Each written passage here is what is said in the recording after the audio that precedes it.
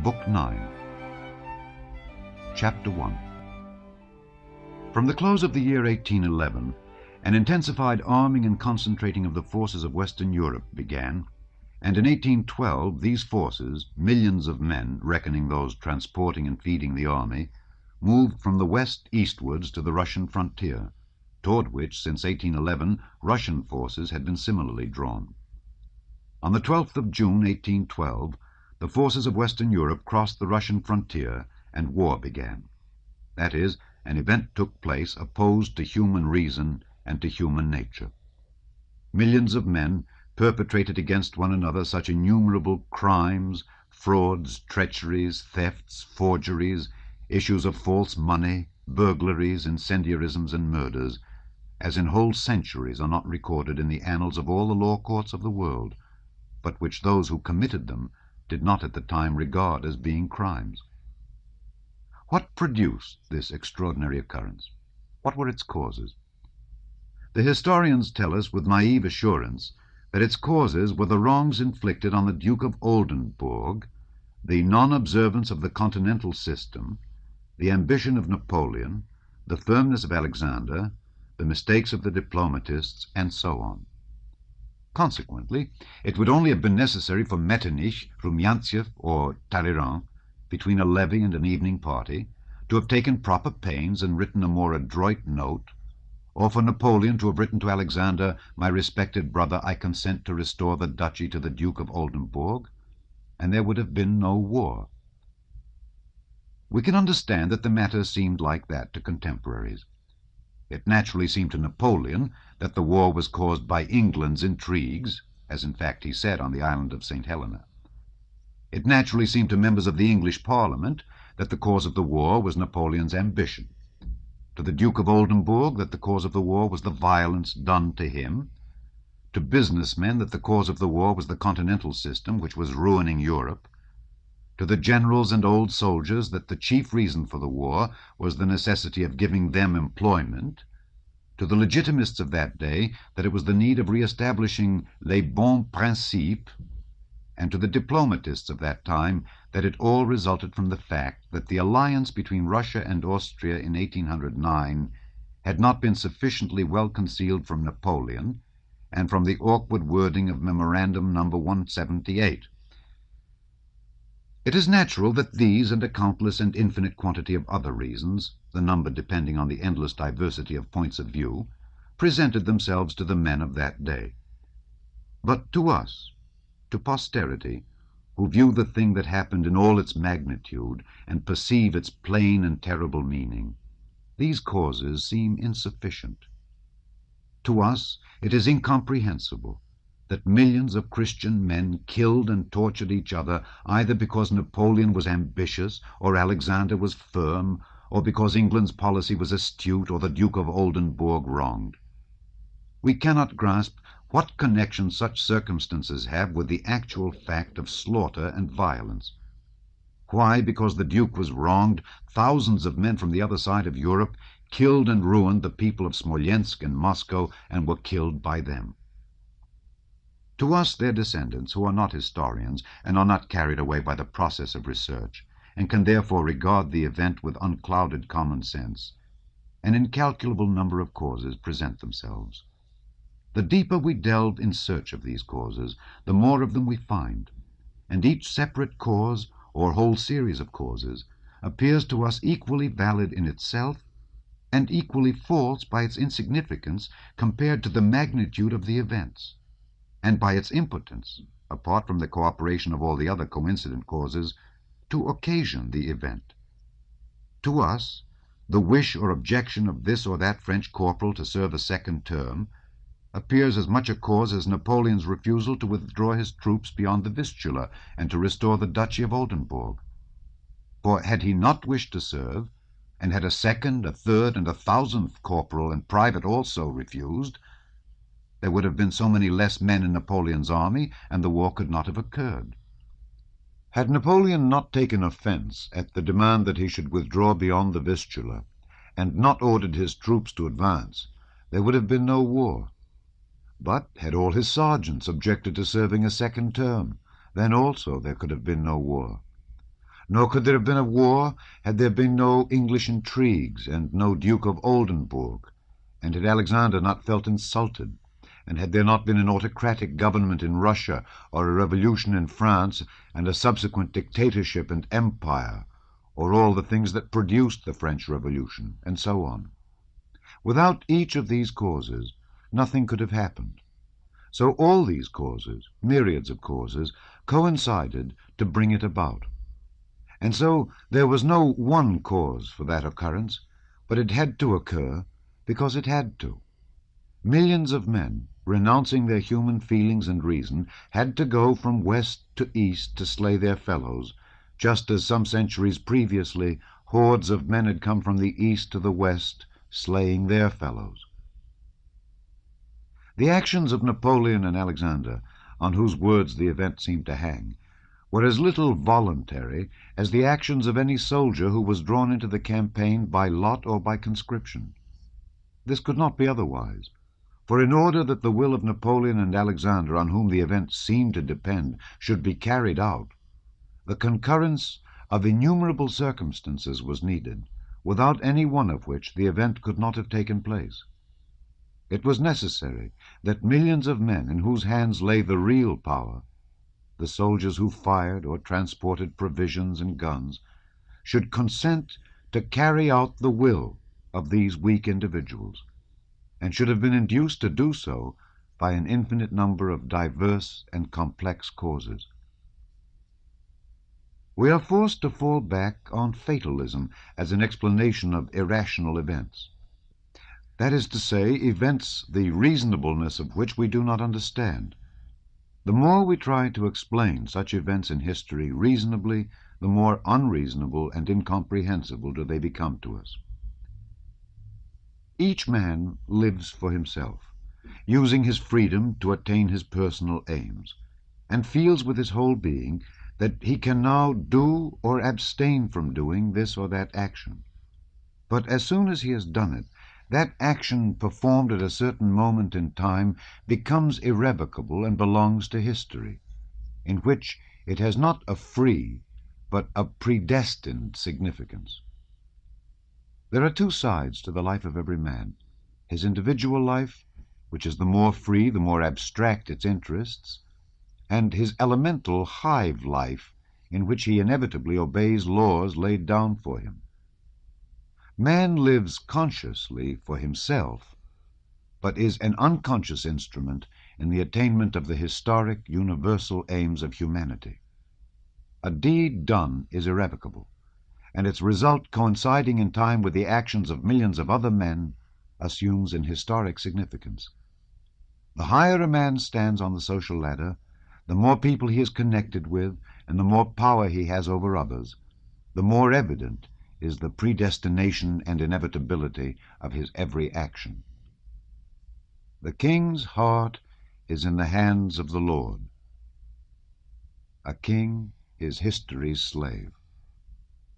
History, that is, the unconscious general hive life of mankind, uses every moment of the life of kings as a tool for its own purposes. Though Napoleon at that time, in 1812, was more convinced than ever that it depended on him, verser ou ne pas verser le sang de ses peuples, to shed or not to shed the blood of his peoples, as Alexander expressed it in the last letter he wrote him, he had never been so much in the grip of inevitable laws which compelled him, while thinking that he was acting on his own volition, to perform for the hive life, that is to say, for history, whatever had to be performed. The people of the West moved eastwards to slay their fellow men, and by the law of coincidence, thousands of minute causes fitted in and coordinated to produce that movement and war. Reproaches for the non-observance of the continental system, the Duke of Oldenburg's wrongs, the movement of troops in Prussia, undertaken as it seemed to Napoleon only for the purpose of securing an armed peace, the French emperor's love and habit of war coinciding with his people's inclinations, allurement by the grandeur of the preparations, and the expenditure on those preparations, and the need of obtaining advantages to compensate for that expenditure. the intoxicating honors he received in Dresden, the diplomatic negotiations which, in the opinion of contemporaries, were carried on with a sincere desire to attain peace, but which only wounded the self-love of both sides, and millions of other causes that adapted themselves to the event that was happening or coincided with it. When an apple has ripened and falls, why does it fall? Because of its attraction to the earth? Because its stalk withers? Because it is dried by the sun? Because it grows heavier? Because the wind shakes it? Or because the boy standing below wants to eat it? Nothing is the cause. All this is only the coincidence of conditions in which all vital, organic, and elemental events occur. And the botanist who finds that the apple falls because the cellular tissue decays and so forth is equally right with the child who stands under the tree and says the apple fell because he wanted to eat it and prayed for it. Equally right or wrong is he who says that Napoleon went to Moscow because he wanted to, and perished because Alexander desired his destruction, and he who says that an undermined hill weighing 1,000,000 tons fell because the last navvy struck it for the last time with his mattock. In historic events, the so-called great men are labels giving names to events, and like labels, they have but the smallest connection with the event itself. Every act of theirs, which appears to them an act of their own will, is in an historical sense involuntary, and is related to the whole course of history and predestined from eternity. Chapter 2. On the 29th of May, Napoleon left Dresden, where he had spent 3 weeks surrounded by a court that included princes, dukes, kings, and even an emperor. Before leaving, Napoleon showed favor to the emperor, kings, and princes who had deserved it, reprimanded the kings and princes with whom he was dissatisfied, presented pearls and diamonds of his own, that is, which he had taken from other kings, to the Empress of Austria, and having, as his historian tells us, tenderly embraced the Empress Marie-Louise, who regarded him as her husband, though he had left another wife in Paris, left her grieved by the parting which she seemed hardly able to bear. Though the diplomatists still firmly believed in the possibility of peace, and worked zealously to that end, and though the Emperor Napoleon himself wrote a letter to Alexander calling him Monsieur mon frère, my brother, and sincerely assured him that he did not want war and would always love and honor him, yet he set off to join his army, and at every station gave fresh orders to accelerate the movement of his troops from west to east. He went in a traveling coach with 6 horses, surrounded by pages, aides-de-camp, and an escort, along the road to Posen, Thorn, Danzig, and Königsberg. At each of these towns, thousands of people met him with excitement and enthusiasm. The army was moving from west to east, and relays of 6 horses carried him in the same direction. On the 10th of June, coming up with the army, he spent the night in apartments prepared for him on the estate of a Polish count in the Wilkawiski forest. Next day, overtaking the army, he went in a carriage to the Niemen, and changing into a Polish uniform, he drove to the river-bank in order to select a place for the crossing. Seeing on the other side some Cossacks, les Cosaques, and the wide-spreading steppes in the midst of which lay the holy city of Moscow, Moscou, la ville sainte, the capital of a realm such as the Scythia into which Alexander the Great had marched, Napoleon unexpectedly, and contrary alike to strategic and diplomatic considerations, ordered an advance, and the next day his army began to cross the Niemen.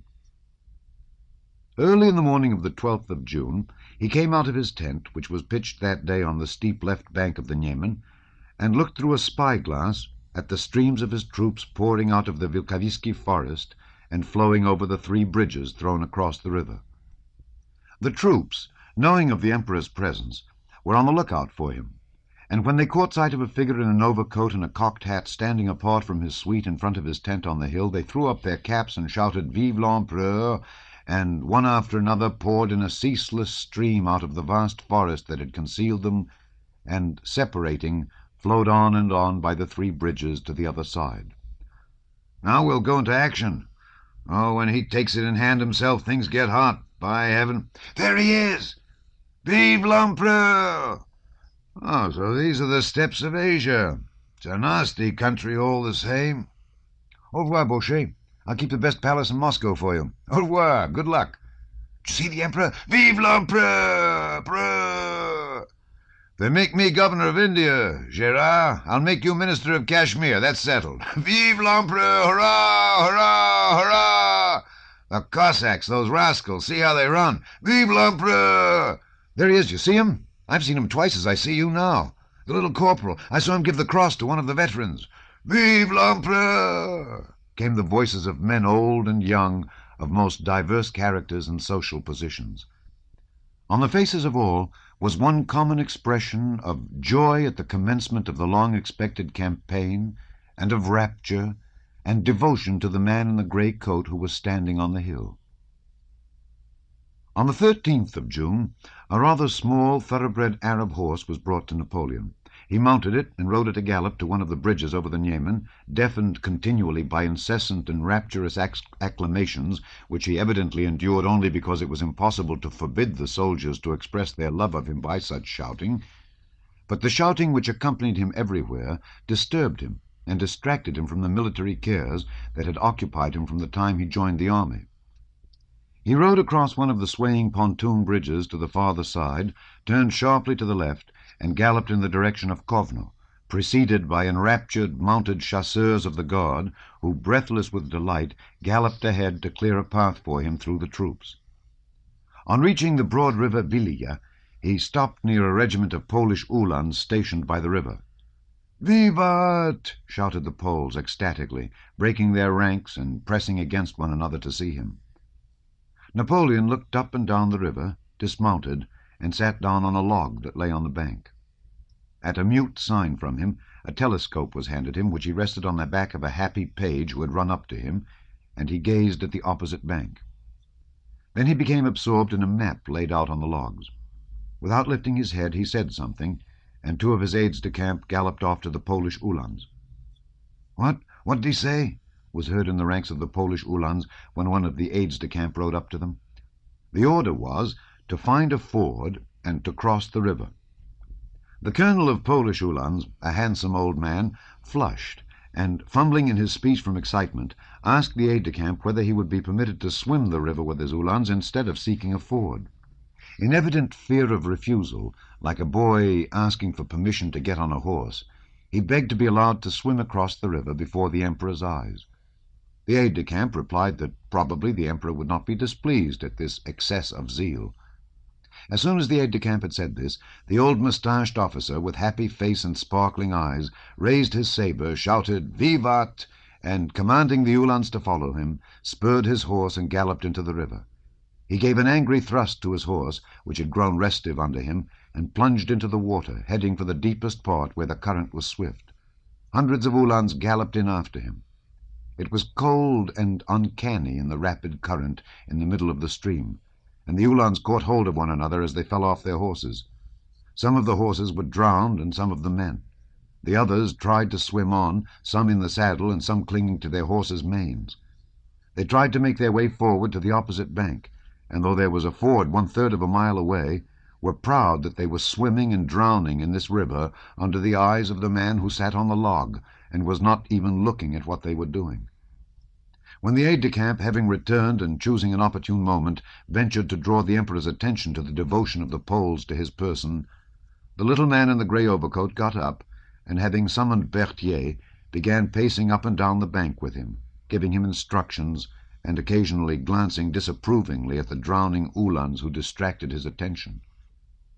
For him, it was no new conviction that his presence in any part of the world, from Africa to the steppes of Muscovy alike, was enough to dumbfound people and impel them to insane self-oblivion.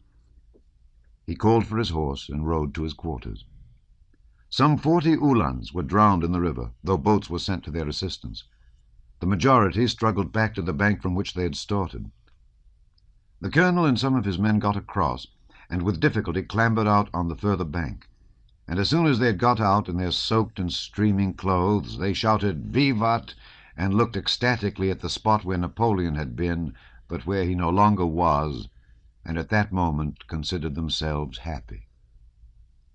That evening, between issuing one order that the forged Russian paper money prepared for use in Russia should be delivered as quickly as possible, and another that a Saxon should be shot on whom a letter containing information about the orders to the French army had been found, Napoleon also gave instructions that the Polish colonel who had needlessly plunged into the river should be enrolled in the Légion d'honneur, of which Napoleon was himself the head. Quos vult perdere dementat. Those whom God wishes to destroy, he drives mad. Chapter 3. The Emperor of Russia had meanwhile been in Vilna for more than a month, reviewing troops and holding maneuvers. Nothing was ready for the war that everyone expected, and to prepare for which the Emperor had come from Petersburg. There was no general plan of action. The vacillation between the various plans that were proposed had even increased after the Emperor had been at headquarters for a month. Each of the three armies had its own commander-in-chief, but there was no supreme commander of all the forces, and the Emperor did not assume that responsibility himself. The longer the Emperor remained in Vilna, the less did everybody, tired of waiting, prepare for the war. All the efforts of those who surrounded the sovereign seemed directed merely to making him spend his time pleasantly and forget that war was impending. In June, after many balls and fêtes given by the Polish magnates, by the courtiers, and by the Emperor himself, it occurred to one of the Polish aides-de-camp in attendance that a dinner and ball should be given for the Emperor by his aides-de-camp. This idea was eagerly received. The Emperor gave his consent. The aides-de-camp collected money by subscription. The lady who was thought to be most pleasing to the Emperor was invited to act as hostess. Count Bennigsen, being a landowner in the Vilna province, offered his country house for the fête, and the 13th of June was fixed for a ball, dinner, regatta, and fireworks at Zakret, Count Bennigsen's country seat.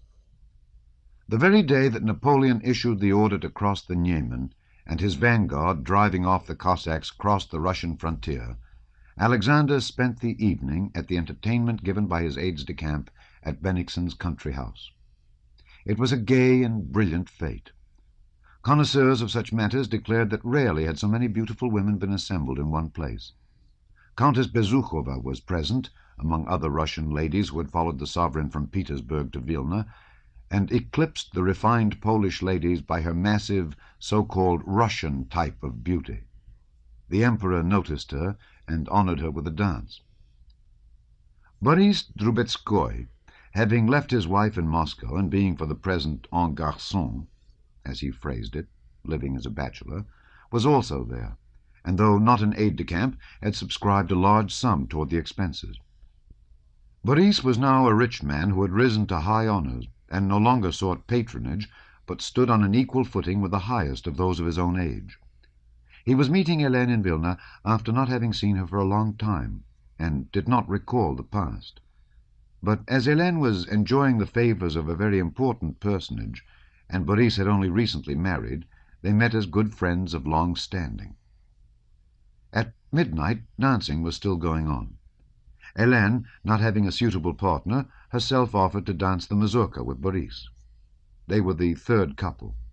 Boris, coolly looking at Helene's dazzling bare shoulders, which emerged from a dark, gold-embroidered gauze gown, talked to her of old acquaintances, and at the same time, unaware of it himself and unnoticed by others, never for an instant ceased to observe the Emperor, who was in the same room. The Emperor was not dancing. He stood in the doorway, stopping now one pair and now another with gracious words which he alone knew how to utter. As the mazurka began, Boris saw that Adjutant General Balashov, one of those in closest attendance on the Emperor, went up to him and, contrary to court etiquette, stood near him while he was talking to a Polish lady. Having finished speaking to her, the Emperor looked inquiringly at Balashov, and, evidently understanding that he only acted thus because there were important reasons for so doing, nodded slightly to the lady and turned to him. Hardly had Balashov begun to speak before a look of amazement appeared on the Emperor's face. He took Balashov by the arm and crossed the room with him, unconsciously clearing a path 7 yards wide as the people on both sides made way for him. Boris noticed Arakcheyev's excited face when the sovereign went out with Balashov. Arakcheyev looked at the Emperor from under his brow, and, sniffing with his red nose, stepped forward from the crowd as if expecting the Emperor to address him. Boris understood that Arakcheyev envied Balashov, and was displeased that evidently important news had reached the Emperor otherwise than through himself. But the Emperor and Balashov passed out into the illuminated garden without noticing Arakcheyev, who, holding his sword and glancing wrathfully around, followed some 20 paces behind them. All the time Boris was going through the figures of the mazurka, he was worried by the question of what news Balashov had brought, and how he could find it out before others. In the figure in which he had to choose 2 ladies, he whispered to Hélène that he meant to choose Countess Potocka, who he thought had gone out onto the veranda, then glided over the parquet to the door opening into the garden, where, seeing Balashov and the Emperor returning to the veranda, he stood still. They were moving toward the door. Boris, fluttering as if he had not had time to withdraw, respectfully pressed close to the doorpost with bowed head. The Emperor, with the agitation of one who has been personally affronted, was finishing with these words: "To enter Russia without declaring war? I will not make peace as long as a single armed enemy remains in my country." It seemed to Boris that it gave the Emperor pleasure to utter these words. He was satisfied with the form in which he expressed his thoughts, but displeased that Boris had overheard it. "Let no one know of it," the Emperor added with a frown. Boris understood that this was meant for him, and, closing his eyes, slightly bowed his head. The Emperor re-entered the ballroom and remained there about another half-hour. Boris was thus the first to learn the news that the French army had crossed the Niemen, and, thanks to this, was able to show certain important personages that much that was concealed from others was usually known to him, and by this means he rose higher in their estimation. The unexpected news of the French having crossed the Niemen was particularly startling after a month of unfulfilled expectations and at a ball. On first receiving the news, under the influence of indignation and resentment, the Emperor had found a phrase that pleased him, fully expressed his feelings, and has since become famous. On returning home at 2 o'clock that night, he sent for his secretary, Shishkov, and told him to write an order to the troops and a rescript to Field Marshal Prince Saltykov, in which he insisted on the words being inserted that he would not make peace so long as a single armed Frenchman remained on Russian soil. Next day, the following letter was sent to Napoleon. Monsieur mon frère, yesterday I learned that despite the loyalty with which I have kept my engagements with your Majesty, your troops have crossed the Russian frontier, and I have this moment received from Petersburg a note in which Count Lauriston informs me, as a reason for this aggression, that your Majesty has considered yourself to be in a state of war with me from the time Prince Kurákin asked for his passports. The reasons on which the Duke de Bassano based his refusal to deliver them to him would never have led me to suppose that that incident could serve as a pretext for aggression. In fact, the ambassador, as he himself has declared, was never authorized to make that demand, and as soon as I was informed of it, I let him know how much I disapproved of it and ordered him to remain at his post. If your Majesty does not intend to shed the blood of our peoples for such a misunderstanding, and consents to withdraw your troops from Russian territory, I will regard what has passed as not having occurred, and an understanding between us will be possible. In the contrary case, your Majesty, I shall see myself forced to repel an attack that nothing on my part has provoked. It still depends on your Majesty to preserve humanity from the calamity of another war. I am, etc., signed, Alexander. Chapter 4. At 2 in the morning of the 14th of June, the Emperor, having sent for Balashov and read him his letter to Napoleon, ordered him to take it and hand it personally to the French Emperor. When dispatching Balashov, the Emperor repeated to him the words that he would not make peace so long as a single armed enemy remained on Russian soil, and told him to transmit those words to Napoleon. Alexander did not insert them in his letter to Napoleon because, with his characteristic tact, he felt it would be injudicious to use them at a moment when a last attempt at reconciliation was being made. But he definitely instructed Balashov to repeat them personally to Napoleon. Having set off in the small hours of the 14th, accompanied by a bugler and 2 Cossacks, Balashov reached the French outposts at the village of Riconti on the Russian side of the Niemen by dawn. There he was stopped by French cavalry sentinels. A French non-commissioned officer of hussars in crimson uniform and a shaggy cap shouted to the approaching Balashov to halt. Balashov did not do so at once, but continued to advance along the road at a walking pace. The non-commissioned officer frowned, and muttering words of abuse, advanced his horse's chest against Balashov, put his hand to his sabre, and shouted rudely at the Russian general, asking was he deaf that he did not do as he was told. Balashov mentioned who he was. The non-commissioned officer began talking with his comrades about regimental matters without looking at the Russian general. After living at the seat of the highest authority and power, after conversing with the Emperor less than 3 hours before, and in general being accustomed to the respect due to his rank in the service, Balashov found it very strange, here on Russian soil, to encounter this hostile and still more this disrespectful application of brute force to himself. The sun was only just appearing from behind the clouds. The air was fresh and dewy. A herd of cattle was being driven along the road from the village, and over the fields the larks rose trilling one after another like bubbles rising in water. Balashov looked around him, awaiting the arrival of an officer from the village. The Russian Cossacks and bugler and the French hussars looked silently at one another from time to time. A French colonel of hussars, who had evidently just left his bed, came riding from the village on a handsome, sleek grey horse, accompanied by 2 hussars. The officer, the soldiers, and their horses all looked smart and well kept. It was that first period of a campaign when troops are still in full trim, almost like that of peacetime manoeuvres, but with a shade of martial swagger in their clothes and a touch of the gaiety and spirit of enterprise which always accompany the opening of a campaign. The French colonel with difficulty repressed a yawn, but was polite and evidently understood Balashov's importance. He led him past his soldiers and behind the outposts, and told him that his wish to be presented to the Emperor would most likely be satisfied immediately, as the Emperor's quarters were, he believed, not far off. They rode through the village of Riconti, past tethered French hussar horses, past sentinels and men who saluted their colonel and stared with curiosity at a Russian uniform, and came out at the other end of the village. The colonel said that the commander of the division was 1.25 miles away and would receive Balashov and conduct him to his destination. The sun had by now risen and shone gaily on the bright verdure. They had hardly ridden up a hill past a tavern before they saw a group of horsemen coming toward them.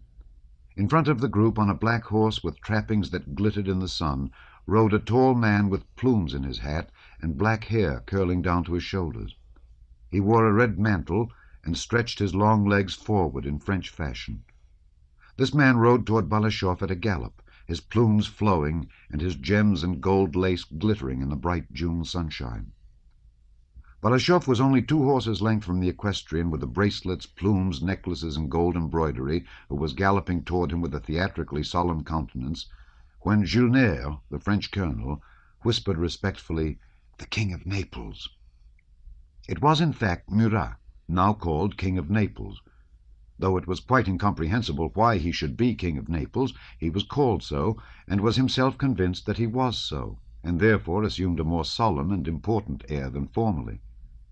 He was so sure that he really was the King of Naples that when on the eve of his departure from that city, while walking through the streets with his wife, some Italians called out to him, "Viva il Re," long live the King, he turned to his wife with a pensive smile and said, "Poor fellows, they don't know that I'm leaving them tomorrow."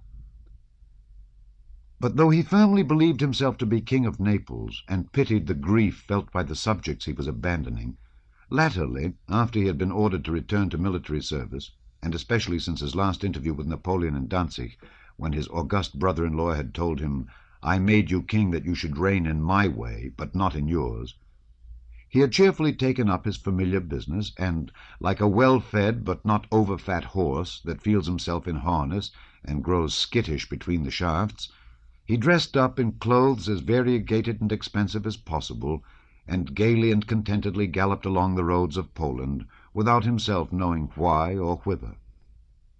On seeing the Russian general, he threw back his head with its long hair curling to his shoulders in a majestically royal manner, and looked inquiringly at the French colonel. The colonel respectfully informed His Majesty of Balashöv's mission, whose name he could not pronounce. "De Balmashèv," said the king, overcoming by his assurance the difficulty that had presented itself to the colonel. "Charmed to make your acquaintance, General," he added with a gesture of kingly condescension. As soon as the king began to speak loud and fast, his royal dignity instantly forsook him, and without noticing it he passed into his natural tone of good-natured familiarity. He laid his hand on the withers of Balashöv's horse and said, "Well, General, it all looks like war," as if regretting a circumstance of which he was unable to judge. "Your Majesty," replied Balashöv, "my master the Emperor does not desire war, and as your Majesty sees," said Balashöv, using the words "your Majesty" at every opportunity, with the affectation unavoidable in frequently addressing one to whom the title was still a novelty.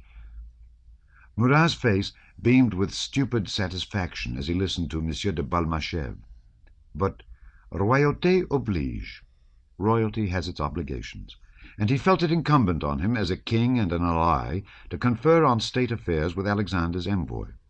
He dismounted, took Balashöv's arm, and, moving a few steps away from his suite, which waited respectfully, began to pace up and down with him, trying to speak significantly. He referred to the fact that the Emperor Napoleon had resented the demand that he should withdraw his troops from Prussia, especially when that demand became generally known and the dignity of France was thereby offended. Balashöv replied that there was nothing offensive in the demand because— But Murat interrupted him. "Then you don't consider the Emperor Alexander the aggressor?" he asked unexpectedly, with a kindly and foolish smile. Balashöv told him why he considered Napoleon to be the originator of the war.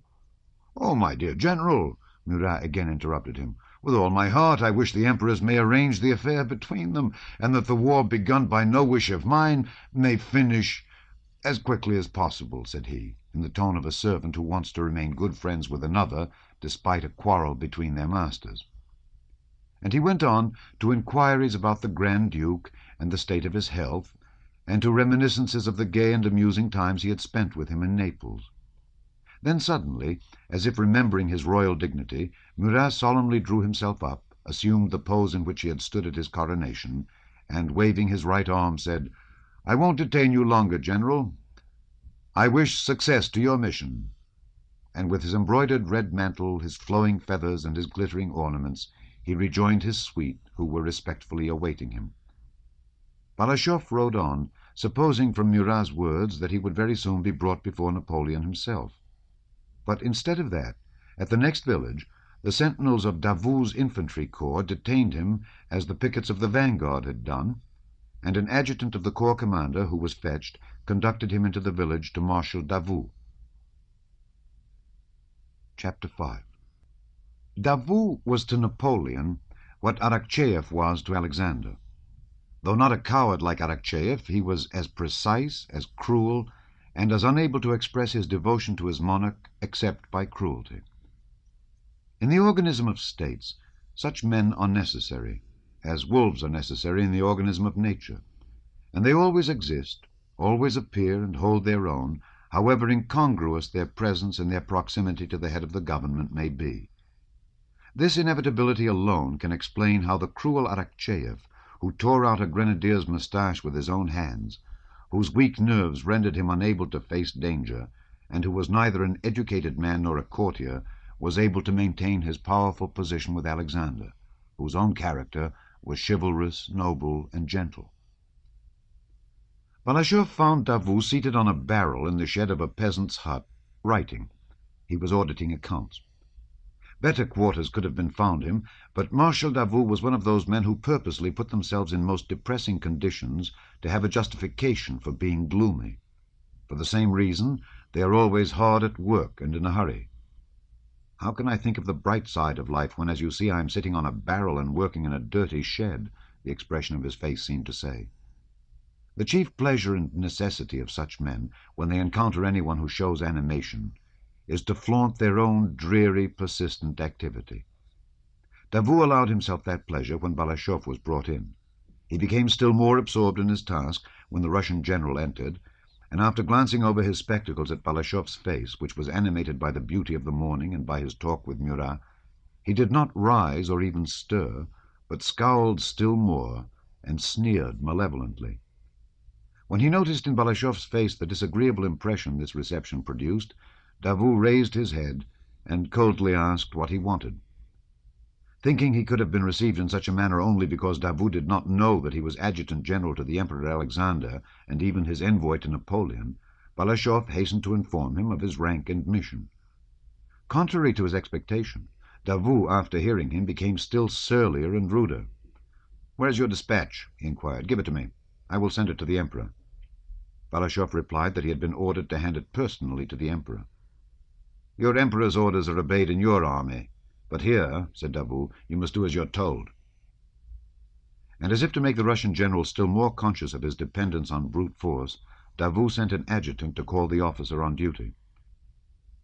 Balashov took out the packet containing the Emperor's letter and laid it on the table, made of a door with its hinges still hanging on it laid across two barrels. Davout took the packet and read the inscription. "You are perfectly at liberty to treat me with respect or not," protested Balashov, "but permit me to observe that I have the honor to be adjutant general to His Majesty." Davout glanced at him silently and plainly derived pleasure from the signs of agitation and confusion which appeared on Balashov's face. "You will be treated as is fitting," said he, and putting the packet in his pocket, left the shed. A minute later the marshal's adjutant, de Castries, came in and conducted Balashov to the quarters assigned him. That day he dined with the marshal at the same board on the barrels. Next day Davout rode out early, and after asking Balashov to come to him, peremptorily requested him to remain there, to move on with the baggage train should orders come for it to move, and to talk to no one except M. de Castries. After 4 days of solitude, ennui, and consciousness of his impotence and insignificance, particularly acute by contrast with the sphere of power in which he had so lately moved, and after several marches with the marshal's baggage and the French army, which occupied the whole district, Balashov was brought to Vilna, now occupied by the French, through the very gate by which he had left it 4 days previously. Next day the imperial gentleman-in-waiting, the Comte de Turenne, came to Balashov and informed him of the Emperor Napoleon's wish to honor him with an audience. 4 days before, sentinels of the Preobrazhensk regiment had stood in front of the house to which Balashov was conducted, and now 2 French grenadiers stood there in blue uniforms unfastened in front and with shaggy caps on their heads, and an escort of hussars and uhlans and a brilliant suite of aides-de-camp, pages, and generals who were waiting for Napoleon to come out were standing at the porch round his saddle-horse and his Mameluke Rustan. Napoleon received Balashov in the very house in Vilna from which Alexander had dispatched him on his mission. Chapter 6. Though Balashov was used to imperial pomp, he was amazed at the luxury and magnificence of Napoleon's court. The Comte de Turenne showed him into a big reception-room where many generals, gentlemen-in-waiting, and Polish magnates, several of whom Balashov had seen at the court of the Emperor of Russia, were waiting.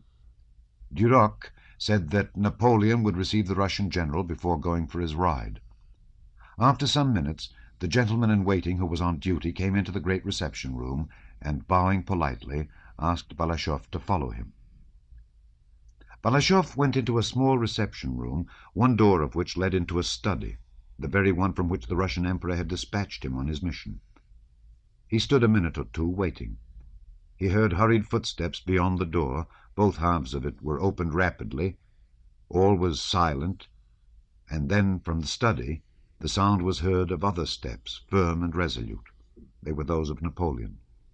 He had just finished dressing for his ride, and wore a blue uniform, opening in front over a white waistcoat so long that it covered his rotund stomach, white leather breeches tightly fitting the fat thighs of his short legs, and Hessian boots.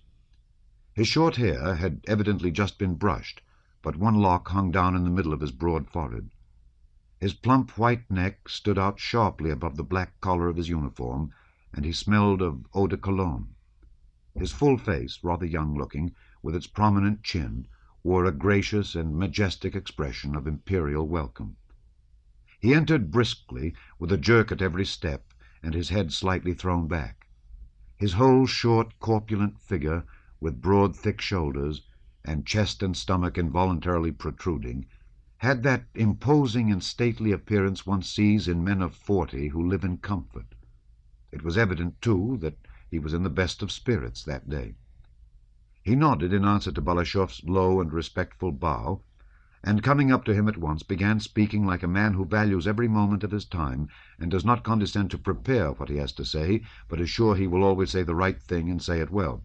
"Good day, General," said he. "I've received the letter you brought from the Emperor Alexander, and I'm very glad to see you." He glanced with his large eyes into Balashof's face, and immediately looked past him. It was plain that Balashof's personality did not interest him at all. Evidently only what took place within his own mind interested him. Nothing outside himself had any significance for him, because everything in the world, it seemed to him, depended entirely on his will.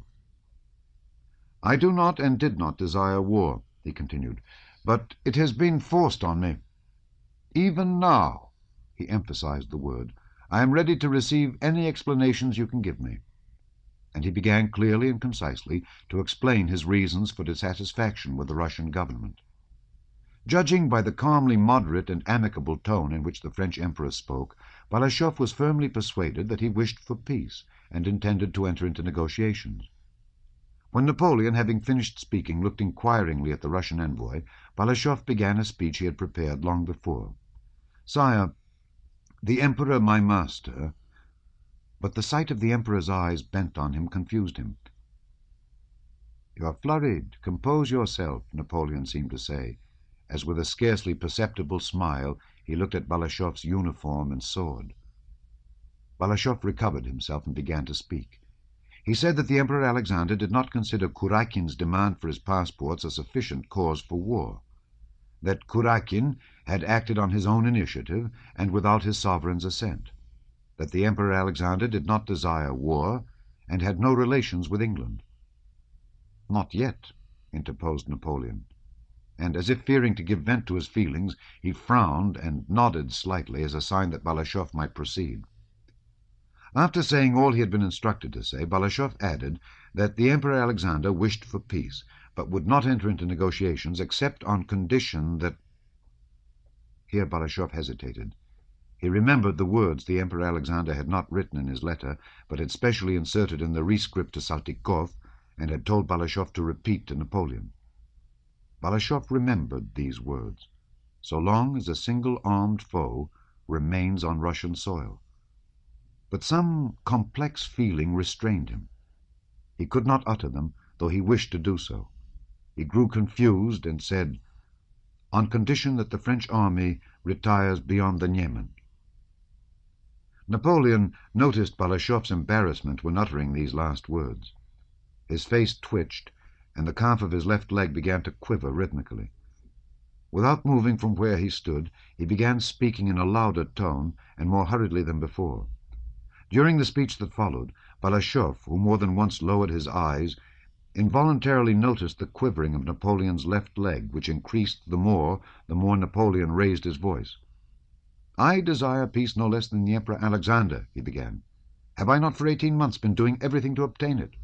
I have waited 18 months for explanations, but in order to begin negotiations, what is demanded of me?"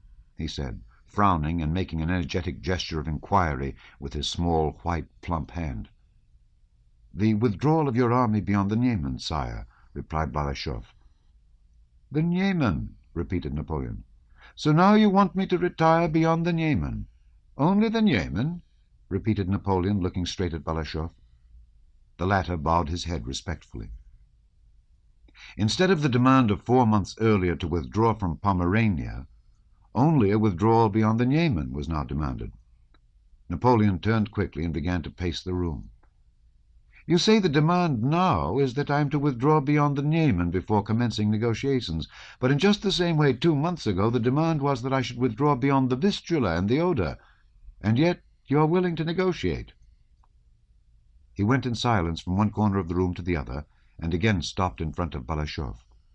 Balashov noticed that his left leg was quivering faster than before, and his face seemed petrified in its stern expression. This quivering of his left leg was a thing Napoleon was conscious of.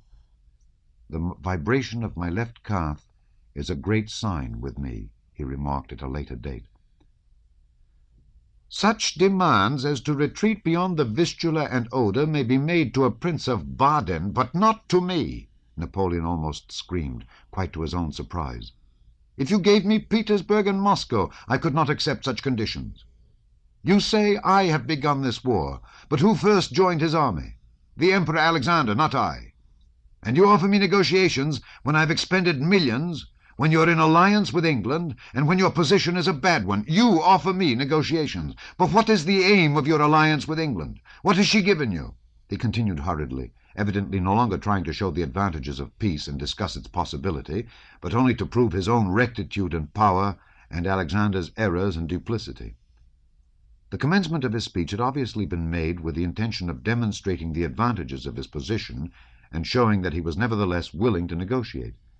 But he had begun talking, and the more he talked, the less could he control his words. The whole purport of his remarks now was evidently to exalt himself and insult Alexander, just what he had least desired at the commencement of the interview. "I hear you have made peace with Turkey." Balashov bowed his head affirmatively. "Peace has been concluded," he began. But Napoleon did not let him speak. He evidently wanted to do all the talking himself, and continued to talk with the sort of eloquence and unrestrained irritability to which spoiled people are so prone. "Yes, I know you've made peace with the Turks without obtaining Moldavia and Wallachia. I would have given your sovereign those provinces as I gave him Finland. Yes," he went on, "I promised and would have given the Emperor Alexander Moldavia and Wallachia, and now he won't have those splendid provinces. Yet he might have united them to his empire, and in a single reign would have extended Russia from the Gulf of Bothnia to the mouths of the Danube. Catherine the Great could not have done more," said Napoleon, growing more and more excited as he paced up and down the room, repeating to Balashov almost the very words he had used to Alexander himself at Tilsit. "All that he would have owed to my friendship. Oh, what a splendid reign!"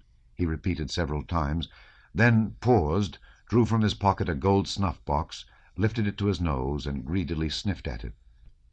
"What a splendid reign the Emperor Alexander's might have been!" He looked compassionately at Balashov, and as soon as the latter tried to make some rejoinder, hastily interrupted him. "What could he wish or look for that he would not have obtained through my friendship?" demanded Napoleon, shrugging his shoulders in perplexity. "But no, he has preferred to surround himself with my enemies. And with whom? With Steins, Armfeldts, Bennigsen's, and Wintzingerodes. Stein, a traitor expelled from his own country. Armfeldt, a rake and an intriguer.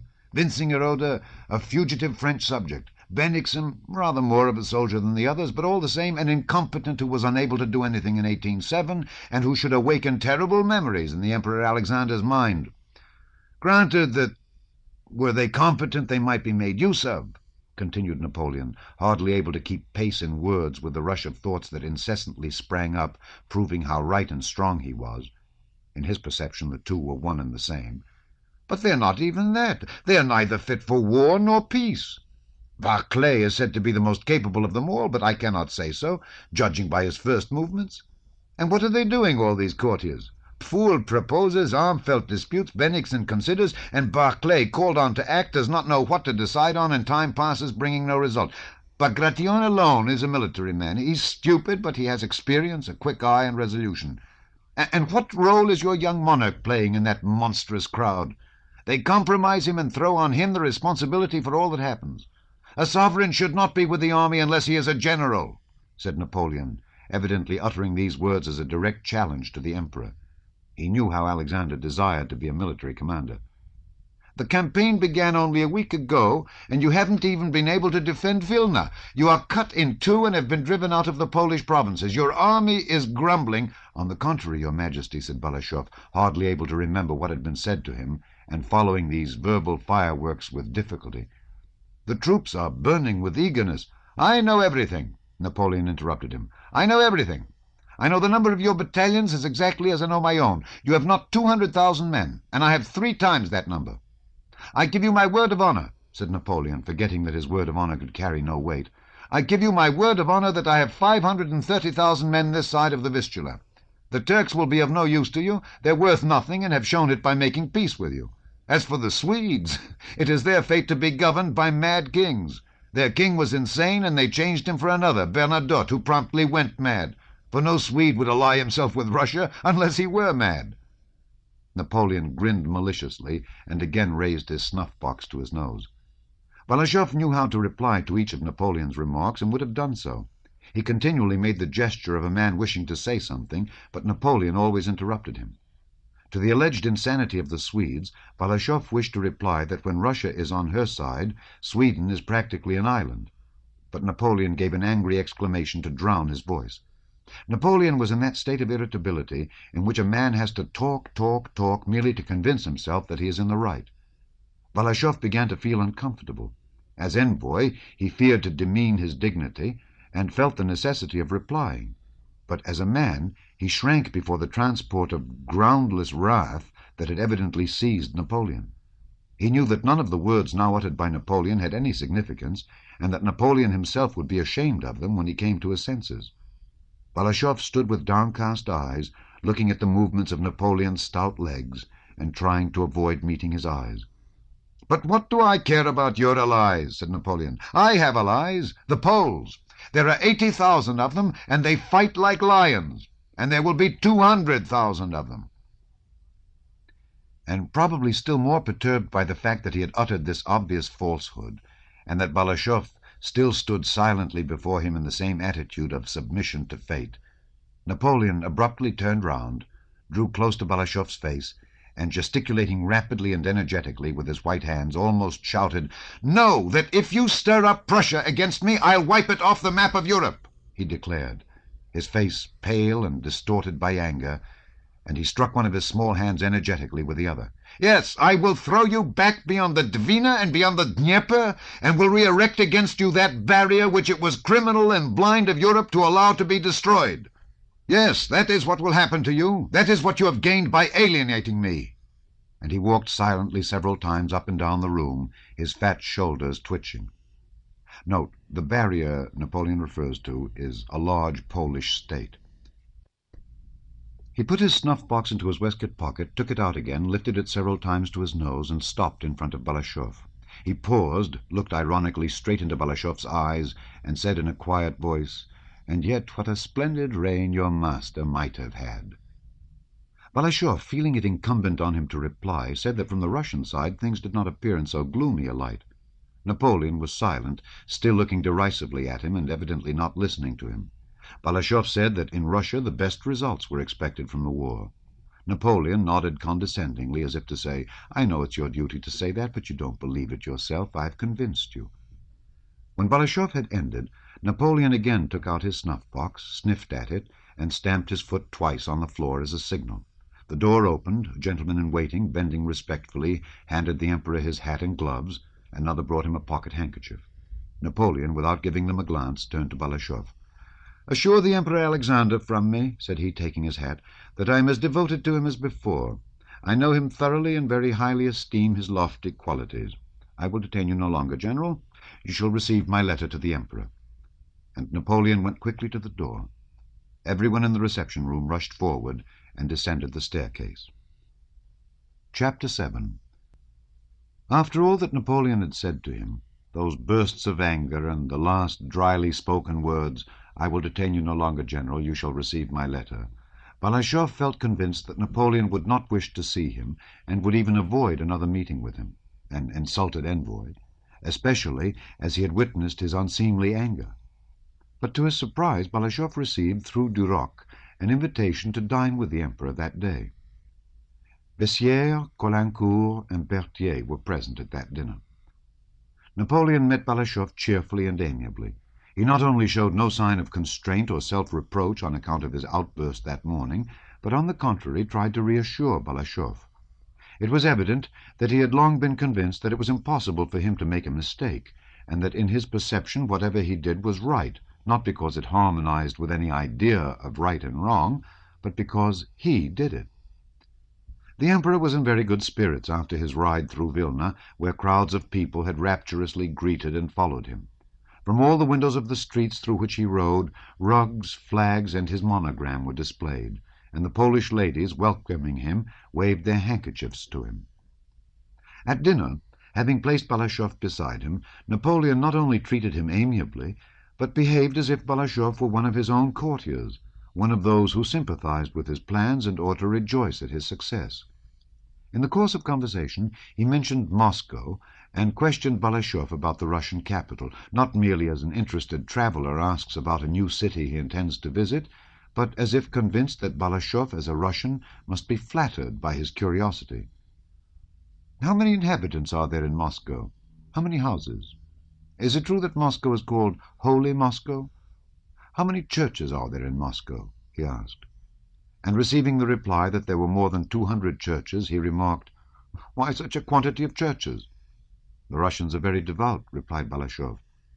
"But a large number of monasteries and churches is always a sign of the backwardness of a people," said Napoleon, turning to Caulaincourt for appreciation of this remark.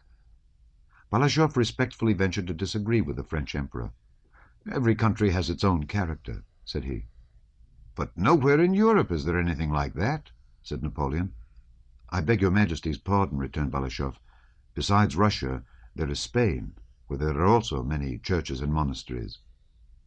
This reply of Balashov's, which hinted at the recent defeats of the French in Spain, was much appreciated when he related it at Alexander's court, but it was not much appreciated at Napoleon's dinner, where it passed unnoticed. The uninterested and perplexed faces of the marshals showed that they were puzzled as to what Balashov's tone suggested. "If there is a point, we don't see it, or it is not at all witty," their expression seemed to say. So little was his rejoinder appreciated that Napoleon did not notice it at all, and naively asked Balashov through what towns the direct road from there to Moscow passed. Balashov, who was on the alert all through the dinner, replied that just as all roads lead to Rome, so all roads lead to Moscow. There were many roads, and among them the road through Poltava, which Charles XII chose. Balashov involuntarily flushed with pleasure at the aptitude of this reply, but hardly had he uttered the word Poltava before Caulaincourt began speaking of the badness of the road from Petersburg to Moscow and of his Petersburg reminiscences. Note, the reference, of course, is to the invasion of Russia 100 years previously, 1709, by Charles XII of Sweden, whom Peter the Great defeated at Poltava so thoroughly that Charles himself and Mazepa, the Cossack hetman who had joined him, barely succeeded in escaping to Turkey. After dinner they went to drink coffee in Napoleon's study, which 4 days previously had been that of the Emperor Alexander. Napoleon sat down, toying with his Sèvres coffee cup, and motioned Balashov to a chair beside him. Napoleon was in that well-known after-dinner mood which more than any reasoned cause makes a man contented with himself and disposed to consider everyone his friend. It seemed to him that he was surrounded by men who adored him, and he felt convinced that after his dinner Balashov too was his friend and worshipper. Napoleon turned to him with a pleasant, though slightly ironic smile. "They tell me this is the room the Emperor Alexander occupied." "Strange, isn't it, General?" he said, evidently not doubting that this remark would be agreeable to his hearer, since it went to prove his, Napoleon's, superiority to Alexander. Balashov could make no reply, and bowed his head in silence. "Yes, 4 days ago in this room, Winsingerode and Stein were deliberating," continued Napoleon with the same derisive and self-confident smile. "What I can't understand," he went on, "is that the Emperor Alexander has surrounded himself with my personal enemies. That I do not understand. Has he not thought that I may do the same?" And he turned inquiringly to Balashov, and evidently this thought turned him back onto the track of his morning's anger, which was still fresh in him.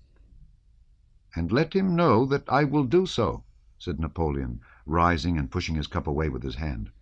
"I'll drive all his Württemberg, Baden, and Weimar relations out of Germany. Yes, I'll drive them out. Let him prepare an asylum for them in Russia. Balashov bowed his head with an air indicating that he would like to make his bow and leave, and only listened because he could not help hearing what was said to him. Napoleon did not notice this expression. He treated Balashov not as an envoy from his enemy, but as a man now fully devoted to him, and who must rejoice at his former master's humiliation. "And why has the Emperor Alexander taken command of the armies? What is the good of that? War is my profession, but his business is to reign and not to command armies. Why has he taken upon himself such a responsibility?" Again Napoleon brought out his snuff-box, paced several times up and down the room in silence, and then, suddenly and unexpectedly, went up to Balashov, and with a slight smile, as confidently, quickly, and simply as if he were doing something not merely important but pleasing to Balashov, he raised his hand to the 40-year-old Russian general's face, and taking him by the ear, pulled it gently, smiling with his lips only. To have one's ear pulled by the emperor was considered the greatest honor and mark of favor at the French court. "Well, adorer and courtier of the Emperor Alexander, why don't you say anything?" said he, as if it was ridiculous in his presence to be the adorer and courtier of anyone but himself, Napoleon. "Are the horses ready for the general?" he added, with a slight inclination of his head in reply to Balashov's bow. "Let him have mine. He has a long way to go." The letter taken by Balashov was the last Napoleon sent to Alexander. Every detail of the interview was communicated to the Russian monarch, and the war began. Chapter 8. After his interview with Pierre in Moscow, Prince Andrew went to Petersburg, on business, as he told his family, but really to meet Anatole Kuragin, whom he felt it necessary to encounter. On reaching Petersburg, he inquired for Kuragin, but the latter had already left the city.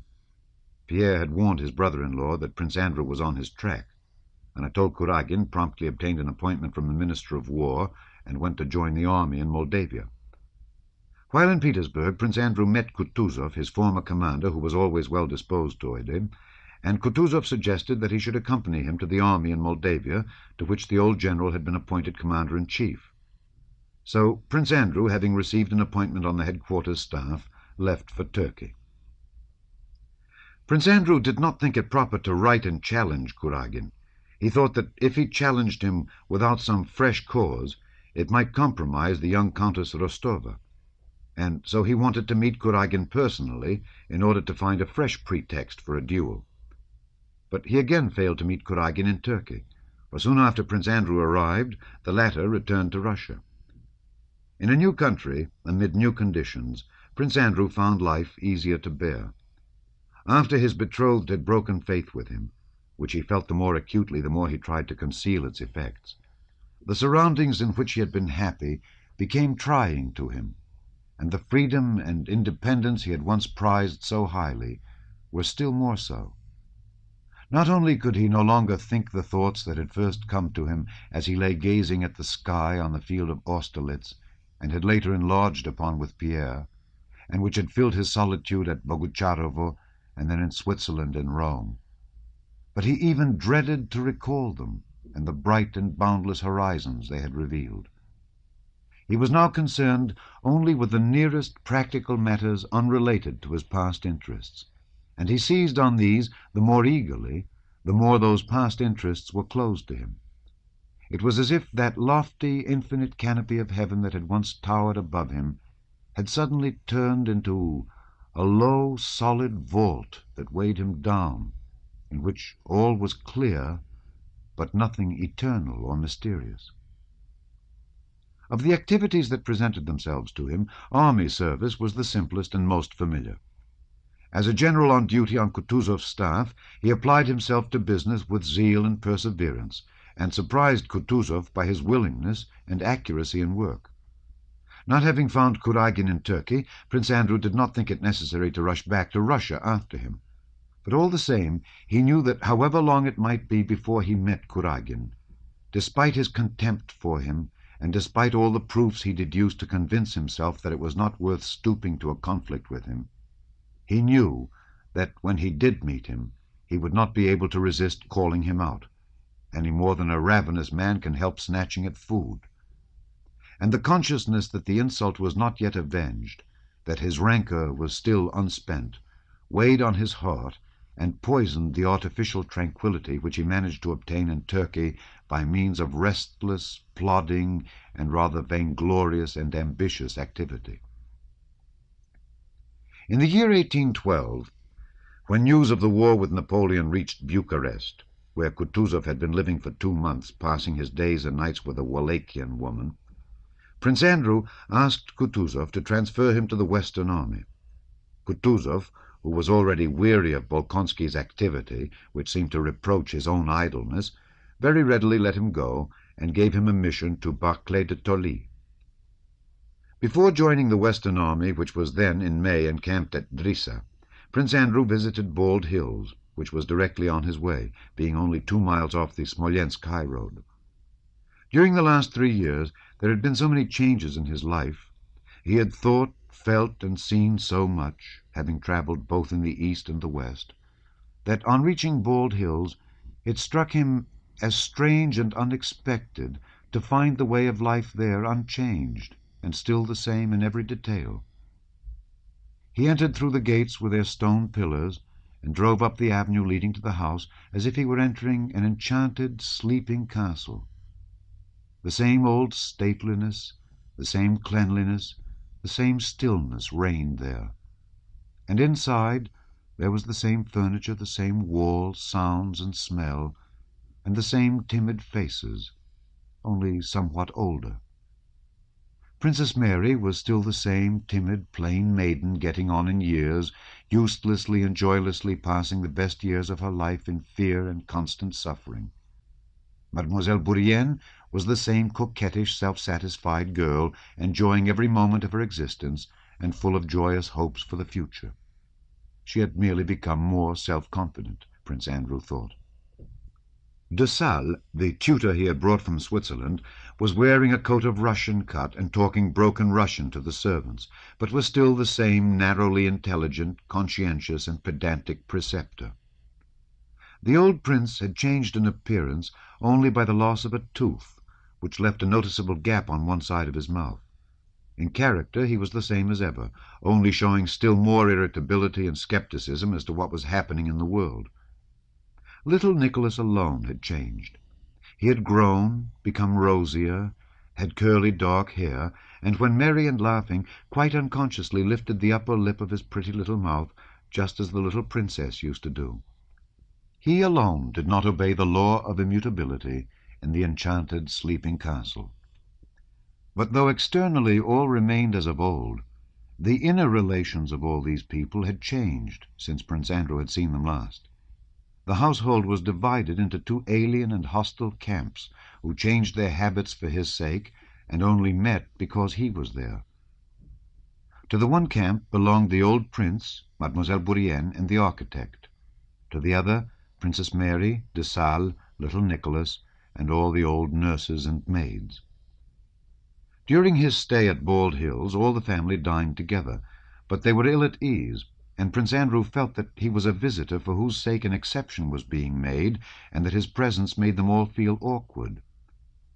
Involuntarily feeling this at dinner on the first day, he was taciturn, and the old prince, noticing this, also became morosely dumb and retired to his apartments directly after dinner. In the evening, when Prince Andrew went to him, and trying to rouse him began to tell him of the young Count Kamiensky's campaign, the old prince began unexpectedly to talk about Princess Mary, blaming her for her superstitions and her dislike of Mademoiselle Bourienne, who he said was the only person really attached to him. The old prince said that if he was ill, it was only because of Princess Mary, that she purposely worried and irritated him, and that by indulgence and silly talk she was spoiling little Prince Nicholas.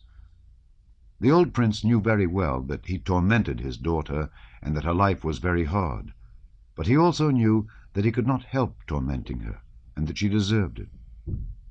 Why does Prince Andrew, who sees this, say nothing to me about his sister? Does he think me a scoundrel, or an old fool, who without any reason keeps his own daughter at a distance and attaches this Frenchwoman to himself?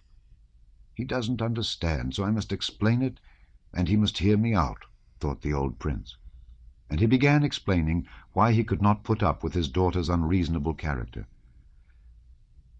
"If you ask me," said Prince Andrew without looking up, he was censuring his father for the first time in his life, "I did not wish to speak about it, but as you asked me, I will give you my frank opinion.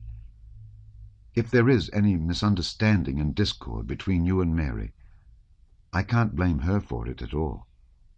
I know how she loves and respects you. Since you asked me," continued Prince Andrew, becoming irritable, as he was always liable to do of late, "I can only say that if there are any misunderstandings, they are caused by that worthless woman who is not fit to be my sister's companion." The old man at first stared fixedly at his son, and an unnatural smile disclosed the fresh gap between his teeth to which Prince Andrew could not get accustomed. "What companion, my dear boy, eh? You've already been talking it over, eh?" "Father, I did not want to judge," said Prince Andrew in a hard and bitter tone, "but you challenged me. And I've said and always shall say that Mary is not to blame. But those to blame, the one to blame, is that Frenchwoman." "Ah, he has passed judgment."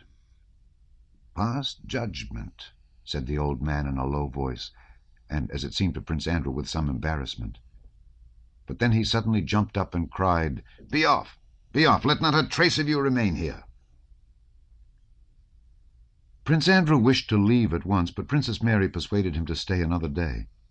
That day he did not see his father, who did not leave his room, and admitted no one but Mademoiselle Bourienne and Tichon, but asked several times whether his son had gone. Next day, before leaving, Prince Andrew went to his son's rooms. The boy, curly-headed like his mother and glowing with health, sat on his knee, and Prince Andrew began telling him the story of Bluebeard, but fell into a reverie without finishing the story. He thought not of this pretty child, his son whom he held on his knee, but of himself. He sought in himself either remorse for having angered his father, or regret at leaving home for the first time in his life on bad terms with him, and was horrified to find neither. What meant still more to him was that he sought and did not find in himself the former tenderness for his son which he had hoped to reawaken by caressing the boy and taking him on his knee. "Well, go on," said his son. Prince Andrew, without replying, put him down from his knee and went out of the room. As soon as Prince Andrew had given up his daily occupations, and especially on returning to the old conditions of life amid which he had been happy, weariness of life overcame him with its former intensity, and he hastened to escape from these memories and to find some work as soon as possible. "So you've decided to go, Andrew?" asked his sister. "Thank God that I can," replied Prince Andrew. "I'm very sorry you can't."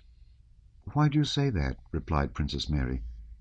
"Why do you say that when you're going to this terrible war, and he's so old? Mademoiselle Bourienne says he's been asking about you." As soon as she began to speak of that, her lips trembled and her tears began to fall. Prince Andrew turned away and began pacing the room. "Oh, my God, my God! When one thinks who and what trash can cause people misery," he said with a malignity that alarmed Princess Mary. She understood that when speaking of trash he referred not only to Mademoiselle Bourienne, the cause of her misery, but also to the man who had ruined his own happiness. "Andrew, one thing I beg, I entreat of you," she said, touching his elbow and looking at him with eyes that shone through her tears. "I understand you." She looked down. "Don't imagine that sorrow is the work of men. Men are his tools." She looked a little above Prince Andrew's head, with the confident, accustomed look with which one looks at the place where a familiar portrait hangs. "Sorrow is sent by him, not by men. Men are his instruments. They are not to blame. If you think someone has wronged you, forget it and forgive. We have no right to punish. And then you will know the happiness of forgiving." "If I were a woman I would do so, Mary. That is a woman's virtue. "But a man should not and cannot forgive and forget," he replied. And though till that moment he had not been thinking of Kuragin, all his unexpended anger suddenly swelled up in his heart. "If Mary is already persuading me to forgive, it means that I ought long ago to have punished him," he thought. And giving her no further reply, he began thinking of the glad vindictive moment when he would meet Kuragin, who he knew was now in the army. Princess Mary begged him to stay one day more, saying that she knew how unhappy her father would be if Andrew left without being reconciled to him. But Prince Andrew replied that he would probably soon be back again from the army, and would certainly write to his father, but that the longer he stayed now, the more embittered their differences would become. "Goodbye, Andrew. Remember that misfortunes come from God, and men are never to blame," were the last words he heard from his sister when he took leave of her. "Then it must be so," thought Prince Andrew as he drove out of the avenue from the house at Bald Hills. "She, poor innocent creature, is left to be victimized by an old man who has outlived his wits. The old man feels he is guilty but cannot change himself. My boy is growing up and rejoices in life, in which, like everybody else, he will deceive or be deceived. And I am off to the army. Why, I myself don't know. I want to meet that man whom I despise, so as to give him a chance to kill and laugh at me." These conditions of life had been the same before, but then they were all connected, while now they had all tumbled to pieces. Only senseless things, lacking coherence, presented themselves one after another to Prince Andrew's mind. Chapter 9. Prince Andrew reached the general headquarters of the army at the end of June. The first army, with which was the Emperor, occupied the fortified camp at Drissa. The second army, Bagration's, was retreating, trying to effect a junction with the first one, from which it was said to be cut off by large French forces. Everyone was dissatisfied with the general course of affairs in the Russian army, but no one anticipated any danger of invasion of the Russian provinces, and no one thought the war would extend farther than the western, the Polish provinces. Note, the provinces west of Smolensk, even those annexed to Russia several years before, were still called Polish provinces. Prince Andrew found Barclay de Tolly, to whom he had been assigned, on the bank of the Drissa. As there was not a single town or large village in the vicinity of the camp, the immense number of generals and courtiers accompanying the army were living in the best houses of the villages on both sides of the river over a radius of 6 miles. Barclay de Tolly was quartered nearly 3 miles from the Emperor. He received Bolkonsky stiffly and coldly, and told him in his foreign accent that he would mention him to the Emperor for a decision as to his employment, but asked him meanwhile to remain on his staff. Anatole Kuragin, whom Prince Andrew had hoped to find with the army, was not there. He had gone to Petersburg. But Prince Andrew was glad to hear this. His mind was occupied by the interests of the centre that was conducting a gigantic war, and he was glad to be free for a while from the distraction caused by the thought of Kuragin. During the first 4 days, while no duties were required of him, Prince Andrew rode round the whole fortified camp, and by the aid of his own knowledge and by talks with experts, tried to form a definite opinion about it. But the question whether the camp was advantageous or disadvantageous remained for him undecided. Already, from his military experience and what he had seen in the Austrian campaign, he had come to the conclusion that in war the most deeply considered plans have no significance, and that all depends on the way unexpected movements of the enemy that cannot be foreseen are met, and on how and by whom the whole matter is handled. To clear up this last point for himself, Prince Andrew, utilizing his position and acquaintances, tried to fathom the character of the control of the army and of the men and parties engaged in it, and he deduced for himself the following idea of the state of affairs. While the Emperor had still been at Vilna, the forces had been divided into 3 armies. First, the army under Barclay de Tolly, secondly, the army under Bagration, and thirdly, the one commanded by Tormasov. The Emperor was with the first army, but not as commander-in-chief. In the orders issued, it was stated not that the Emperor would take command, but only that he would be with the army. The emperor, moreover, had with him not a commander-in-chief's staff, but the imperial headquarters staff. In attendance on him was the head of the imperial staff, Quartermaster General Prince Volkonsky, as well as generals, imperial aides-de-camp, diplomatic officials, and a large number of foreigners, but not the army staff. Besides these, there were in attendance on the emperor, without any definite appointments, Arakcheyev, the ex-minister of war, Count Bennigsen, the senior general in rank, the Grand Duke Tsarevich Konstantin Pavlovich, Count Rumyantsev, the chancellor, Stein, a former Prussian minister, Armfeldt, a Swedish general, Pfuel, the chief author of the plan of campaign, Paulucci, an adjutant general and Sardinian émigré, Boltzogen, and many others.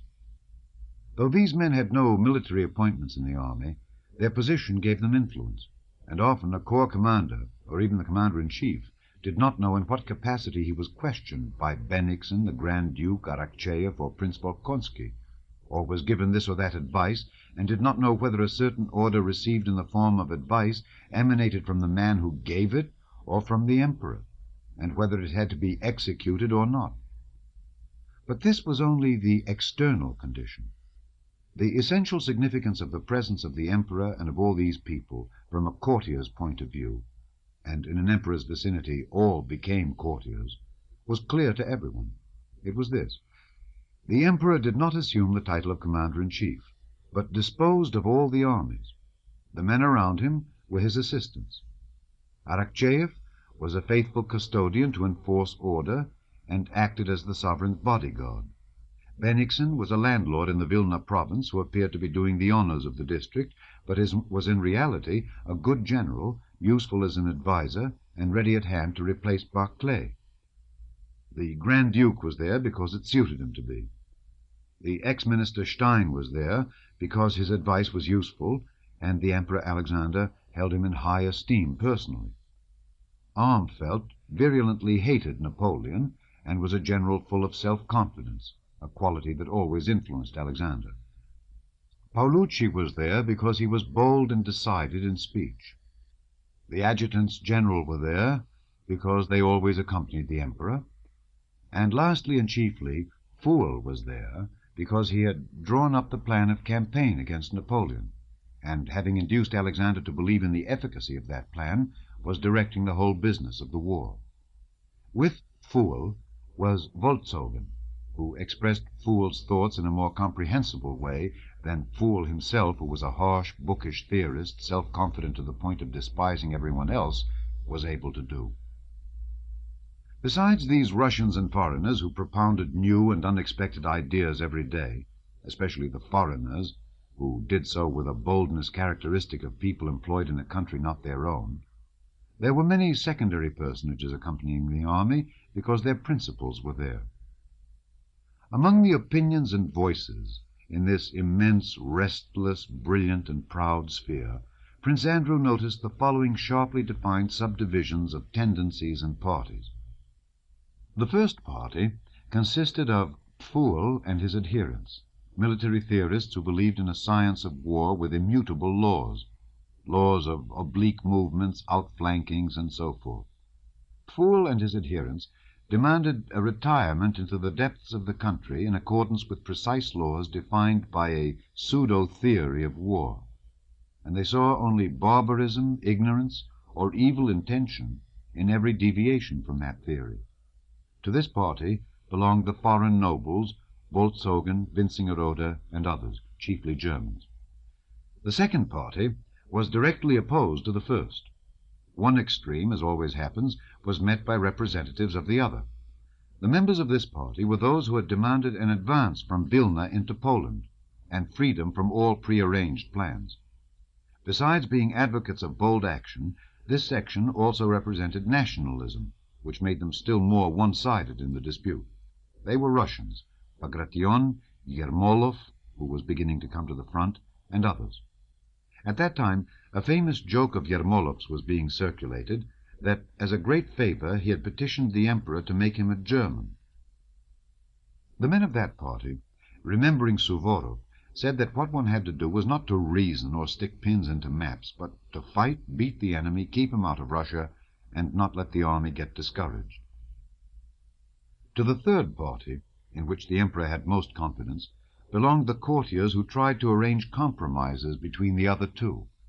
The members of this party, chiefly civilians, and to whom Arakcheyev belonged, thought and said what men who have no convictions but wish to seem to have some generally say.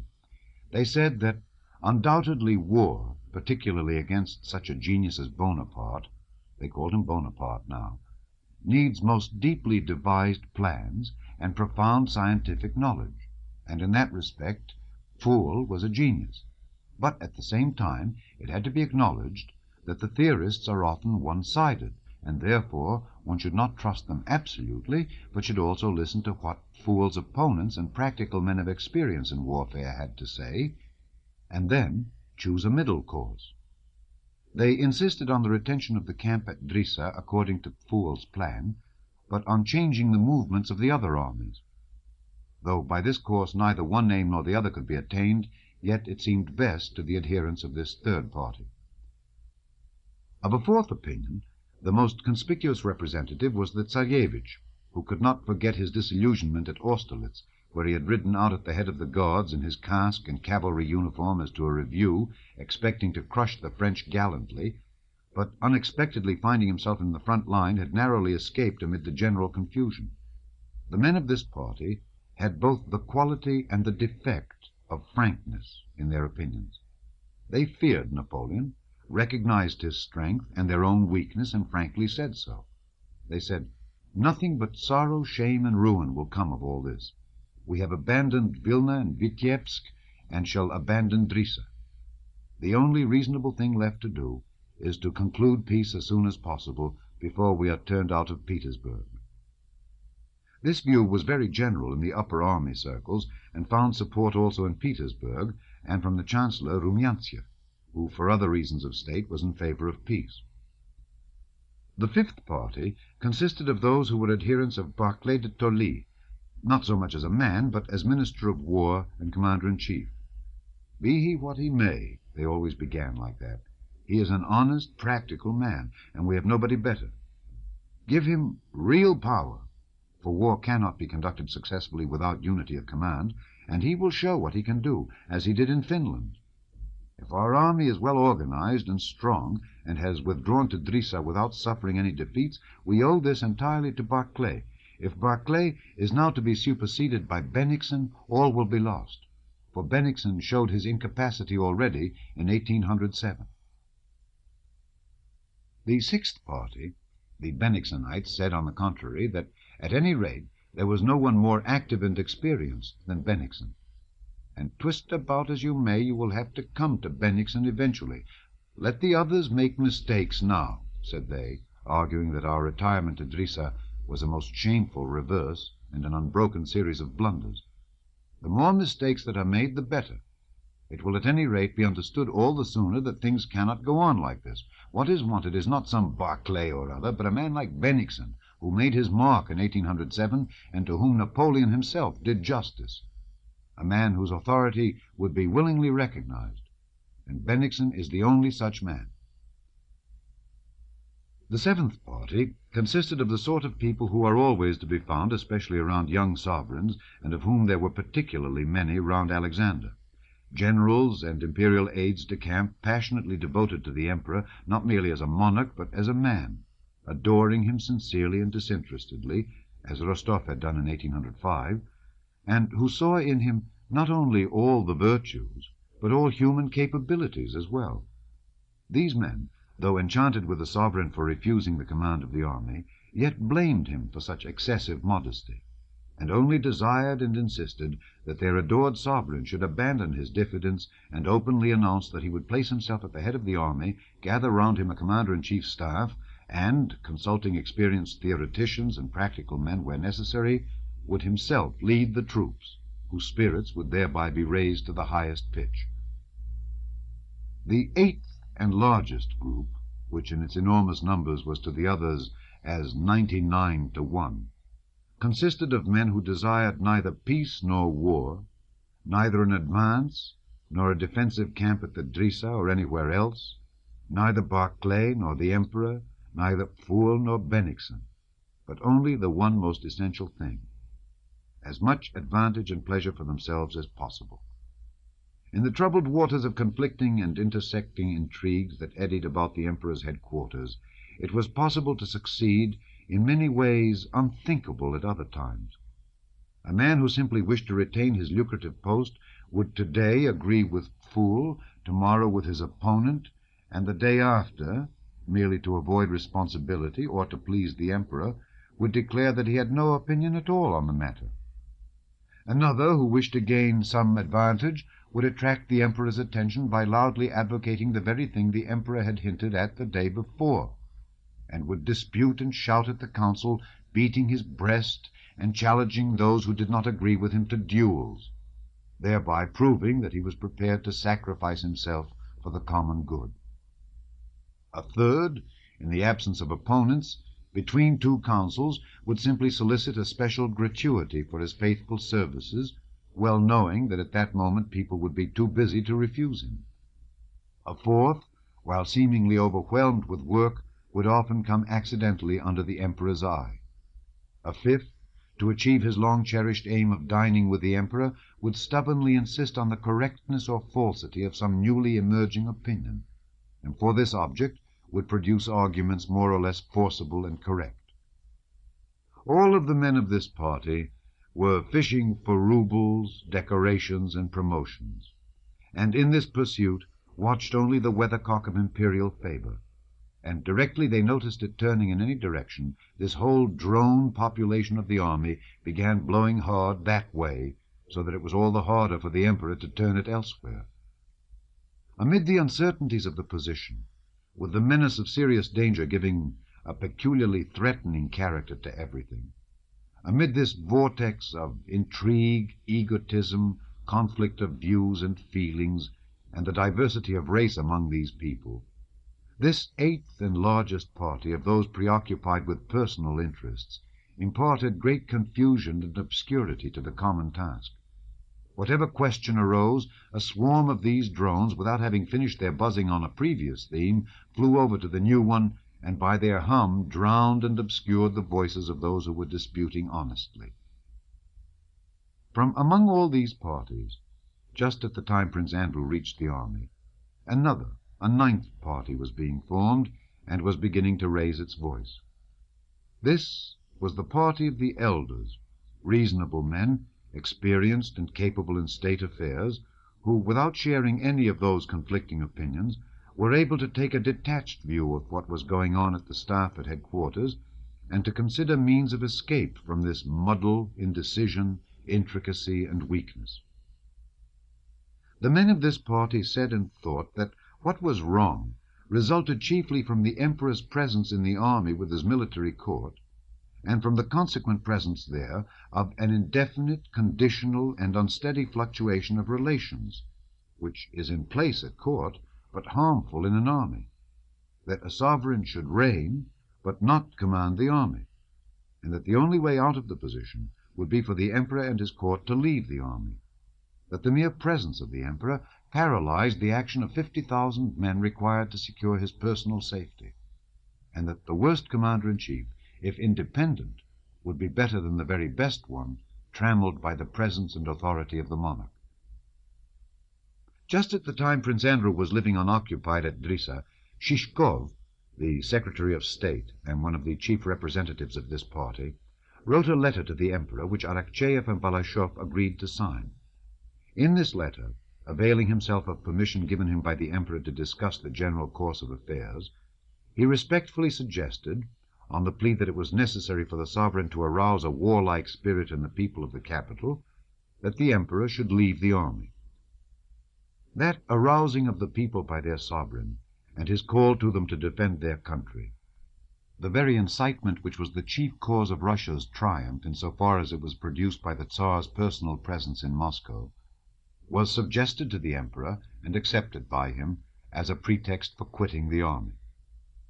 Chapter 10. This letter had not yet been presented to the Emperor when Barclay, one day at dinner, informed Bolkonsky that the sovereign wished to see him personally to question him about Turkey, and that Prince Andrew was to present himself at Bennigsen's quarters at 6 that evening. News was received at the Emperor's quarters that very day of a fresh movement by Napoleon which might endanger the army. News subsequently found to be false. And that morning Colonel Michaud had ridden round the Drissa fortifications with the Emperor and had pointed out to him that this fortified camp, constructed by Pfuel, and till then considered a chef-d'oeuvre of tactical science which would ensure Napoleon's destruction, was an absurdity, threatening the destruction of the Russian army. Prince Andrew arrived at Bennigsen's quarters, a country gentleman's house of moderate size, situated on the very banks of the river. Neither Bennigsen nor the Emperor was there, but Chernyshев, the Emperor's aide-de-camp, received Bolkonsky and informed him that the Emperor, accompanied by General Bennigsen and Marquis Paulucci, had gone a second time that day to inspect the fortifications of the Drissa camp, of the suitability of which serious doubts were beginning to be felt. Chernyshев was sitting at a window in the first room with a French novel in his hand. This room had probably been a music room. There was still an organ in it on which some rugs were piled, and in one corner stood the folding bedstead of Bennigsen's adjutant. This adjutant was also there, and sat dozing on the rolled-up bedding, evidently exhausted by work or by feasting. 2 doors led from the room, one straight on into what had been the drawing-room, and another on to the right to the study. Through the first door came the sound of voices conversing in German, and occasionally in French. In that drawing-room were gathered, by the Emperor's wish, not a military council — the Emperor preferred indefiniteness — but certain persons whose opinions he wished to know in view of the impending difficulties. It was not a council of war, but, as it were, a council to elucidate certain questions for the Emperor personally. To this semi-council had been invited the Swedish General Armfeldt, Adjutant General Boltzogen, Vincingerode, whom Napoleon had referred to as a renegade French subject, Michaud, Toll, Count Stein, who was not a military man at all, and Pfuel himself, who, as Prince Andrew had heard, was the mainspring of the whole affair. Prince Andrew had an opportunity of getting a good look at him, for Pfuel arrived soon after himself, and in passing through to the drawing-room stopped a minute to speak to Chernyshев. At first sight, Pfuel, in his ill-made uniform of a Russian general, which fitted him badly like a fancy costume, seemed familiar to Prince Andrew, though he saw him now for the first time. There was about him something of Weyrother, Mack, and Schmidt, and many other German theorist generals whom Prince Andrew had seen in 1805. But he was more typical than any of them. Prince Andrew had never yet seen a German theorist in whom all the characteristics of those others were united to such an extent. Pfuel was short and very thin, but broad-boned, of coarse, robust build, broad in the hips, and with prominent shoulder blades. His face was much wrinkled, and his eyes deep-set. His hair had evidently been hastily brushed smooth in front of the temples, but stuck up behind in quaint little tufts. He entered the room, looking restlessly and angrily around, as if afraid of everything in that large apartment. Awkwardly holding up his sword, he addressed Chernyshев, and asked in German where the Emperor was. One could see that he wished to pass through the rooms as quickly as possible, finish with the bows and greetings, and sit down to business in front of a map where he would feel at home. He nodded hurriedly in reply to Chernyshев, and smiled ironically on hearing that the sovereign was inspecting the fortifications that he, Pfuel, had planned in accord with his theory. He muttered something to himself abruptly and in a bass voice, as self-assured Germans do. It might have been, "Stupid fellow," or "The whole affair will be ruined," or "Something absurd will come of it." Prince Andrew did not catch what he said, and would have passed on, but Chernyshев introduced him to Pfuel, remarking that Prince Andrew was just come back from Turkey, where the war had terminated so fortunately. Pfuel barely glanced, not so much at Prince Andrew as past him, and said with a laugh, "That must have been a fine tactical war," and, laughing contemptuously, went on into the room from which the sound of voices was heard. Pfuel, always inclined to be irritably sarcastic, was particularly disturbed that day, evidently by the fact that they had dared to inspect and criticize his camp in his absence. From this short interview with Pfuel, Prince Andrew, thanks to his Austerlitz experiences, was able to form a clear conception of the man. Pfuel was one of those hopelessly and immutably self-confident men, self-confident to the point of martyrdom, as only Germans are, because only Germans are self-confident on the basis of an abstract notion, science, that is, the supposed knowledge of absolute truth. A Frenchman is self-assured because he regards himself personally, both in mind and body, as irresistibly attractive to men and women. An Englishman is self-assured as being a citizen of the best organized state in the world, and therefore, as an Englishman, always knows what he should do, and knows that all he does as an Englishman is undoubtedly correct. An Italian is self-assured because he is excitable and easily forgets himself and other people. A Russian is self-assured just because he knows nothing and does not want to know anything, since he does not believe that anything can be known. The German's self-assurance is worst of all, stronger and more repulsive than any other, because he imagines that he knows the truth, science, which he himself has invented, but which is for him the absolute truth. Pfuel was evidently of that sort. He had a science, the theory of oblique movements deduced by him from the history of Frederick the Great's wars, and all he came across in the history of more recent warfare seemed to him absurd and barbarous, monstrous collisions in which so many blunders were committed by both sides that these wars could not be called wars. They did not accord with the theory, and therefore could not serve as material for science. In 1806, Pfuel had been one of those responsible for the plan of campaign that ended in Jena and Auerstadt, but he did not see the least proof of the fallibility of his theory in the disasters of that war. On the contrary, the deviations made from his theory were, in his opinion, the sole cause of the whole disaster, and with characteristically gleeful sarcasm he would remark, "There, I said the whole affair would go to the devil." Pfuel was one of those theoreticians who so love their theory that they lose sight of the theory's object, its practical application. His love of theory made him hate everything practical, and he would not listen to it. He was even pleased by failures, for failures resulting from deviations in practice from the theory only proved to him the accuracy of his theory. He said a few words to Prince Andrew and Chernyshев about the present war, with the air of a man who knows beforehand that all will go wrong, and who is not displeased that it should be so. The unbrushed tufts of hair sticking up behind, and the hastily brushed hair on his temples, expressed this most eloquently. He passed into the next room, and the deep, querulous sounds of his voice were at once heard from there. Chapter 11. Prince Andrew's eyes were still following Pfuel out of the room, when Count Bennigsen entered hurriedly, and, nodding to Bolkonsky but not pausing, went into the study, giving instructions to his adjutant as he went. The Emperor was following him, and Bennigsen had hastened on to make some preparations and to be ready to receive the sovereign.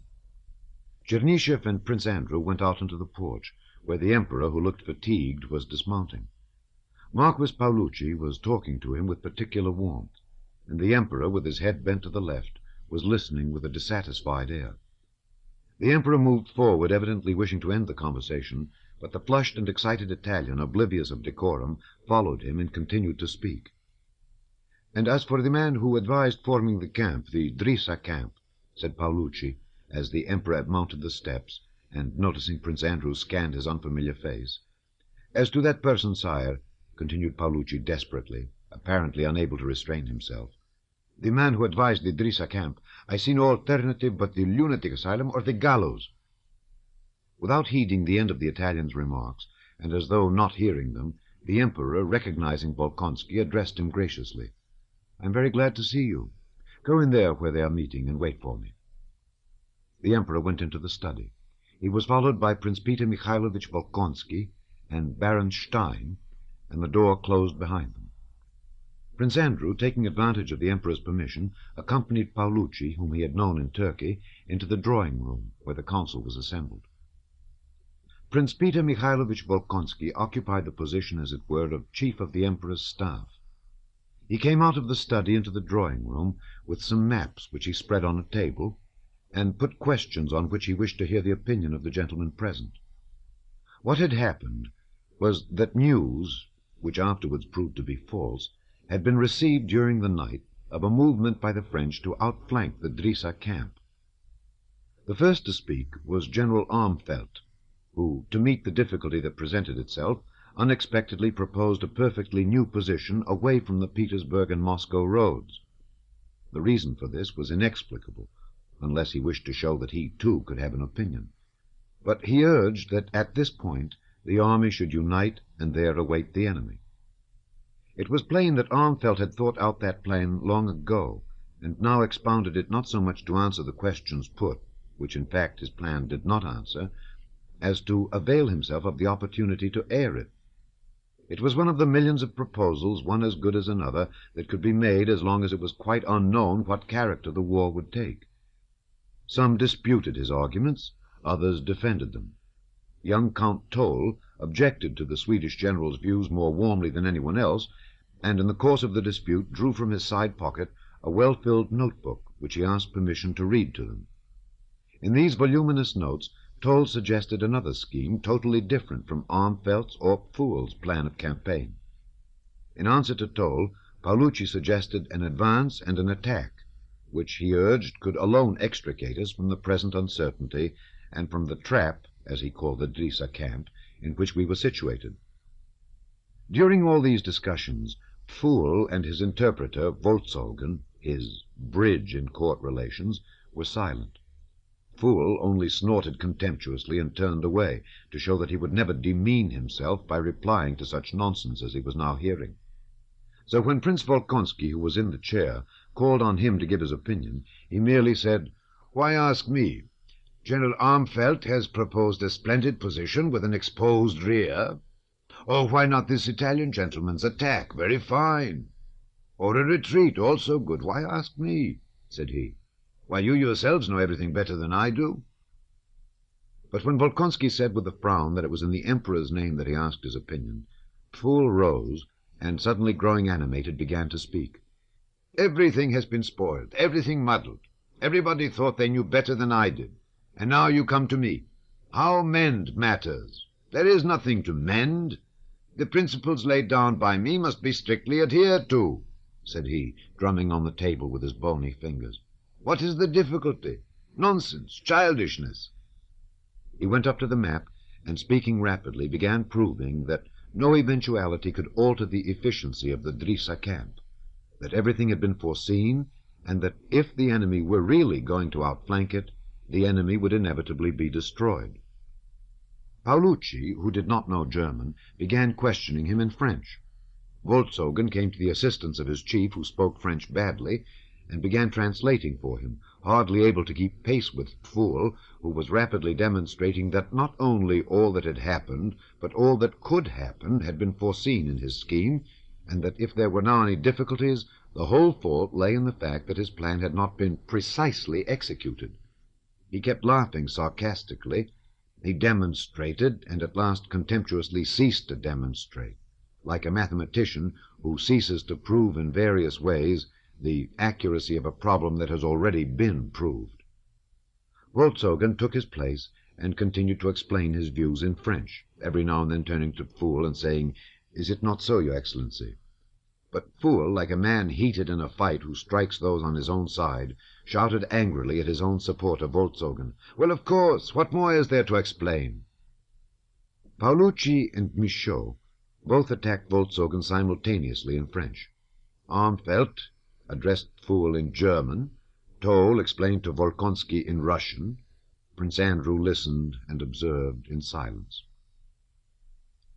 Of all these men, Prince Andrew sympathized most with Pfuel, angry, determined, and absurdly self-confident as he was. Of all those present, evidently he alone was not seeking anything for himself, nursed no hatred against anyone, and only desired that the plan, formed on a theory arrived at by years of toil, should be carried out.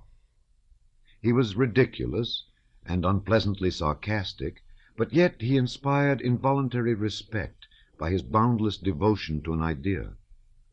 Besides this, the remarks of all except Pfuel had one common trait that had not been noticeable at the Council of War in 1805. There was now a panic fear of Napoleon's genius, which, though concealed, was noticeable in every rejoinder. Everything was assumed to be possible for Napoleon. They expected him from every side, and invoked his terrible name to shatter each other's proposals. Fool alone seemed to consider Napoleon a barbarian, like everyone else who opposed his theory. But besides this feeling of respect, Fool evoked pity in Prince Andrew. From the tone in which the courtiers addressed him, and the way Paolucci had allowed himself to speak of him to the Emperor, but above all from a certain desperation in Fool's own expressions, it was clear that the others knew, and Fool himself felt, that his fall was at hand. And despite his self-confidence and grumpy German sarcasm, he was pitiable, with his hair smoothly brushed on the temples and sticking up in tufts behind.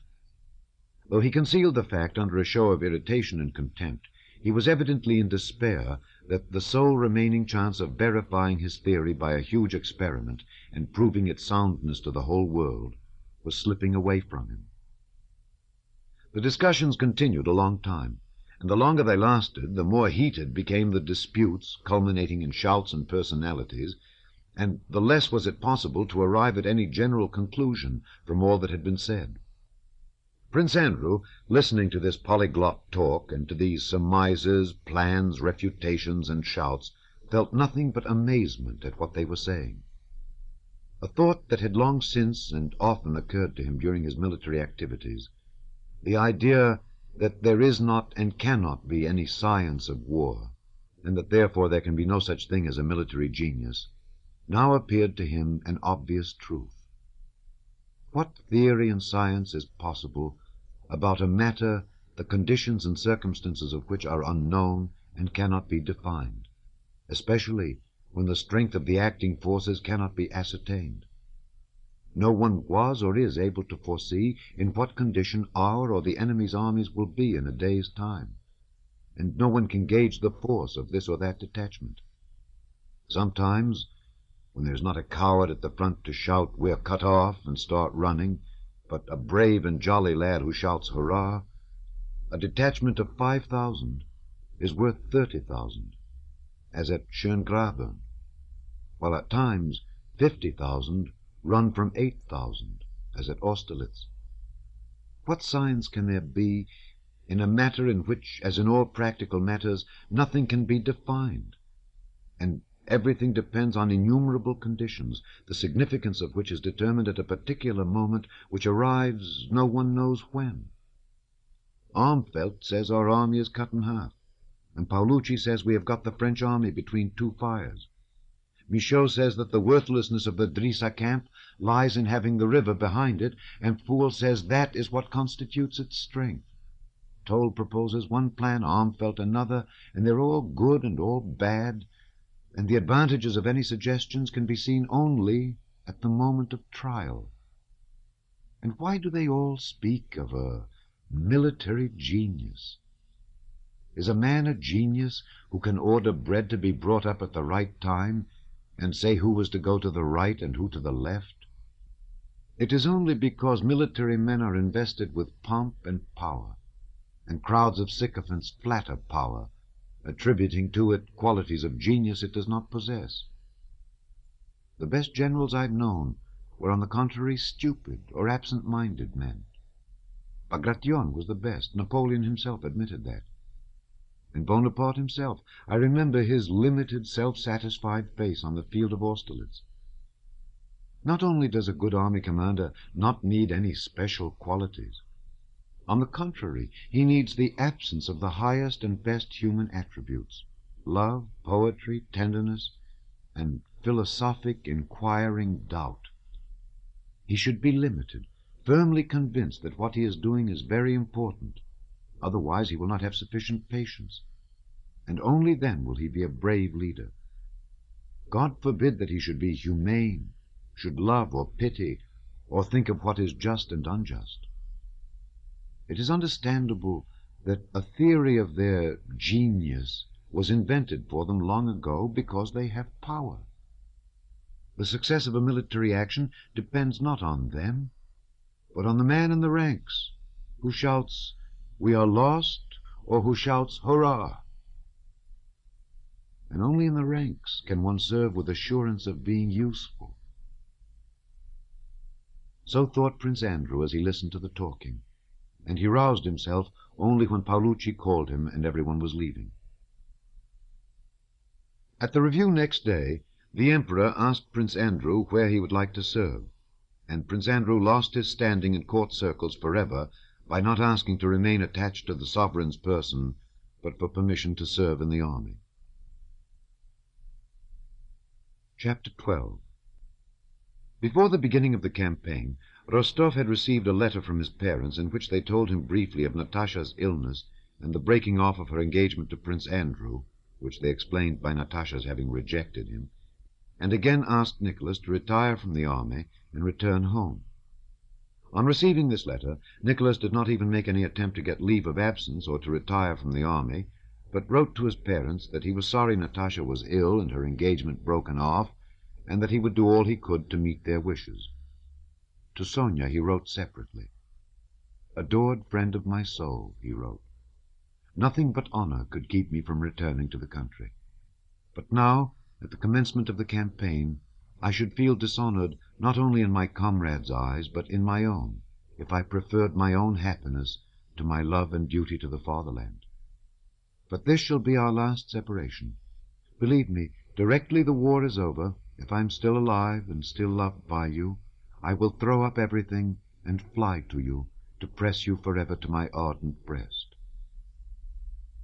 It was, in fact, only the commencement of the campaign that prevented Rostov from returning home as he had promised and marrying Sonia. The autumn in Otradnoye, with the hunting, and the winter with the Christmas holidays and Sonia's love, had opened out to him a vista of tranquil rural joys and peace such as he had never known before, and which now allured him. A splendid wife, children, a good pack of hounds, a dozen leashes of smart borzois, agriculture, neighbors, service by election, thought he. But now the campaign was beginning, and he had to remain with his regiment. And since it had to be so, Nicholas Rostov, as was natural to him, felt contented with the life he led in the regiment, and was able to find pleasure in that life.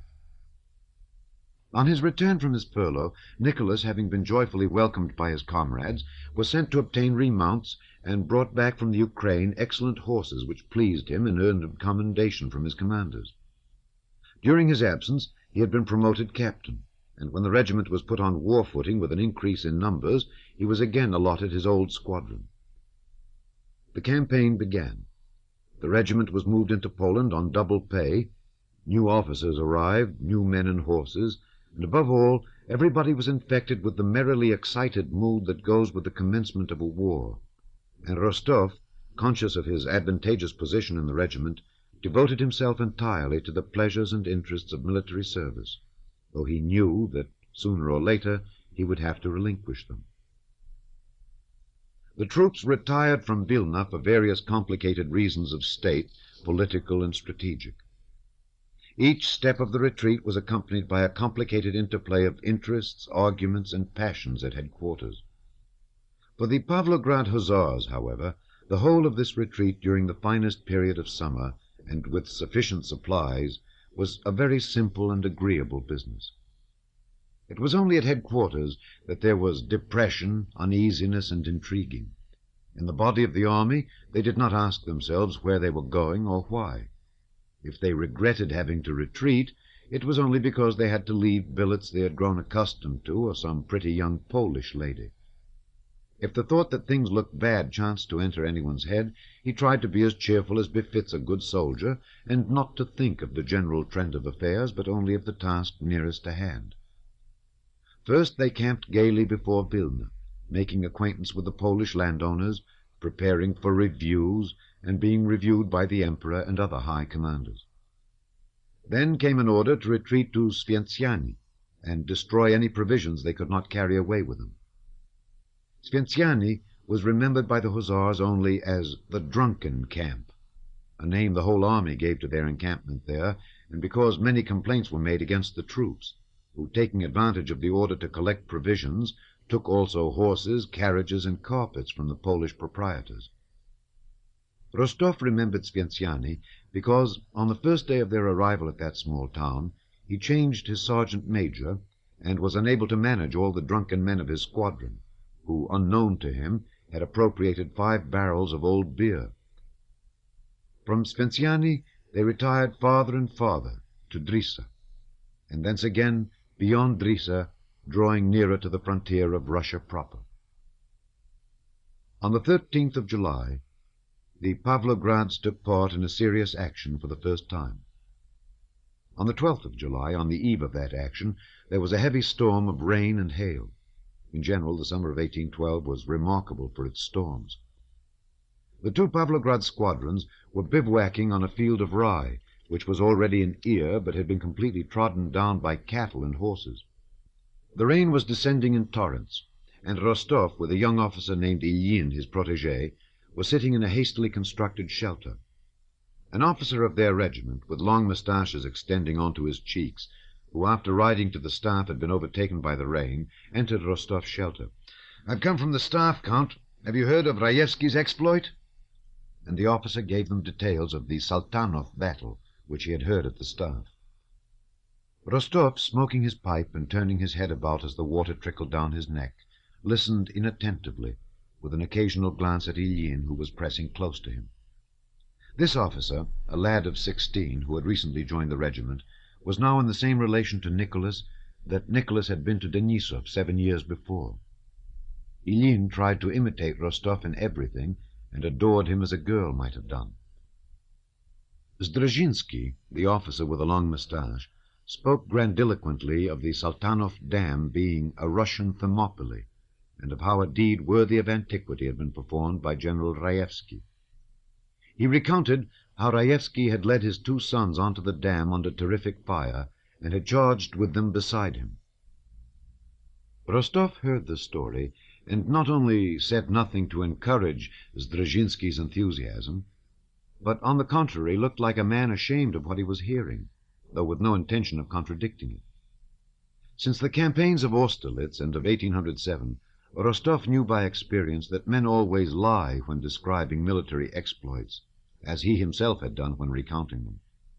Besides that, he had experience enough to know that nothing happens in war at all as we can imagine or relate it. And so he did not like Zdrzhinsky's tale, nor did he like Zdrzhinsky himself, who, with his moustaches extending over his cheeks, bent low over the face of his hearer, as was his habit, and crowded Rostov in the narrow shanty. Rostov looked at him in silence. In the first place, there must have been such a confusion and crowding on the dam that was being attacked that, if Raevski did lead his sons there, it could have had no effect except perhaps on some dozen men nearest to him, thought he. The rest could not have seen how or with whom Raevski came onto the dam. And even those who did see it would not have been much stimulated by it, for what had they to do with Raevski's tender paternal feelings when their own skins were in danger? And besides, the fate of the fatherland did not depend on whether they took the Saltanov Dam or not, as we are told was the case at Thermopylae. So why should he have made such a sacrifice? And why expose his own children in the battle? I would not have taken my brother Petya there, or even Ilyin, who's a stranger to me, but a nice lad, but would have tried to put them somewhere under cover. Nicholas continued to think as he listened to Zdrzhinsky. But he did not express his thoughts, for in such matters, too, he had gained experience. He knew that this tale redounded to the glory of our arms, and so one had to pretend not to doubt it, and he acted accordingly. "I can't stand this any more," said Ilyin, noticing that Rostov did not relish Zdrzhinsky's conversation. "My stockings and shirt. The water is running on my seat. I'll go and look for shelter. The rain seems less heavy." Ilyin went out, and Zdrzhinsky rode away. 5 minutes later, Ilyin, splashing through the mud, came running back to the shanty. "Hurrah! Rostov, come quick! I found it. About 200 yards away there's a tavern where ours have already gathered. We can at least get dry there, and Mary Hendrikovna's there." Mary Hendrikovna was the wife of the regimental doctor, a pretty young German woman he had married in Poland. The doctor, whether from lack of means or because he did not like to part from his young wife in the early days of their marriage, took her about with him wherever the hussar regiment went, and his jealousy had become a standing joke among the hussar officers. Rostov threw his cloak over his shoulders, shouted to Lavrushka to follow with the things, and, now slipping in the mud, now splashing right through it, set off with Ilyin in the lessening rain and the darkness that was occasionally rent by distant lightning. "Rostov, where are you?" "Here, what lightning!" they called to one another. Chapter 13. In the tavern before which stood the doctor's covered cart, there were already some 5 officers. Mary Hendrikovna, a plump little blonde German in a dressing jacket and nightcap, was sitting on a broad bench in the front corner. Her husband, the doctor, lay asleep behind her. Rostov and Ilyin, on entering the room, were welcomed with merry shouts and laughter. "Dear me, how jolly we are," said Rostov, laughing. "Why do you stand there, gaping?" "What swells they are! Why, the water streams from them. Don't make our drawing-room so wet." "Don't mess Mary Hendrikovna's dress," cried other voices. Rostov and Ilyin hastened to find a corner where they could change into dry clothes without offending Mary Hendrikovna's modesty.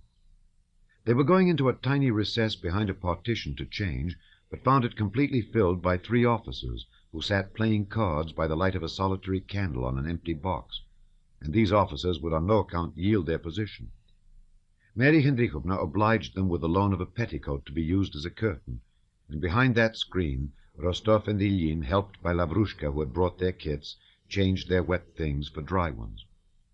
A fire was made up in the dilapidated brick stove.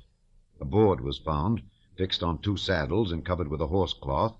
A small samovar was produced, and a cellaret and half a bottle of rum, and having asked Mary Hendrikovna to preside, they all crowded round her. One offered her a clean handkerchief to wipe her charming hands, another spread a jacket under her little feet to keep them from the damp, another hung his coat over the window to keep out the draught, and yet another waved the flies off her husband's face, lest he should wake up. "Leave him alone," said Mary Hendrikovna, smiling timidly and happily. "He is sleeping well as it is, after a sleepless night." "Oh, no, Mary Hendrikovna," replied the officer. "One must look after the doctor. Perhaps he'll take pity on me some day when it comes to cutting off a leg or an arm for me." There were only 3 tumblers. The water was so muddy that one could not make out whether the tea was strong or weak, and the samovar held only 6 tumblers of water. But this made it all the pleasanter to take turns in order of seniority to receive one's tumbler from Mary Hendrikovna's plump little hands with their short and not over-clean nails. All the officers appeared to be, and really were, in love with her that evening. Even those playing cards behind the partition soon left their game and came over to the samovar, yielding to the general mood of courting Mary Hendrikovna. She, seeing herself surrounded by such brilliant and polite young men, beamed with satisfaction, try as she might to hide it, and perturbed as she evidently was each time her husband moved in his sleep behind her. There was only 1 spoon. Sugar was more plentiful than anything else, but it took too long to dissolve, so it was decided that Mary Hendrikovna should stir the sugar for everyone in turn. Rostov received his tumbler, and adding some rum to it, asked Mary Hendrikovna to stir it. "But you take it without sugar?" she said, smiling all the time, as if everything she said and everything the others said was very amusing and had a double meaning. "It is not the sugar I want, but only that your little hand should stir my tea." Mary Hendrikovna assented and began looking for the spoon, which someone meanwhile had pounced on. "Use your finger, Mary Hendrikovna. It will be still nicer," said Rostov. "Too hot," she replied, blushing with pleasure. Ilyin put a few drops of rum into the bucket of water and brought it to Mary Hendrikovna, asking her to stir it with her finger. "This is my cup," said he. "Only dip your finger in it, and I'll drink it all up." When they had emptied the samovar, Rostov took a pack of cards and proposed that they should play kings with Mary Hendrikovna. They drew lots to settle who should make up her set. At Rostov's suggestion, it was agreed that whoever became king should have the right to kiss Mary Hendrikovna's hand, and that the booby should go to refill and reheat the samovar for the doctor when the latter awoke. "Well, but supposing Mary Hendrikovna is king?" asked Ilyin.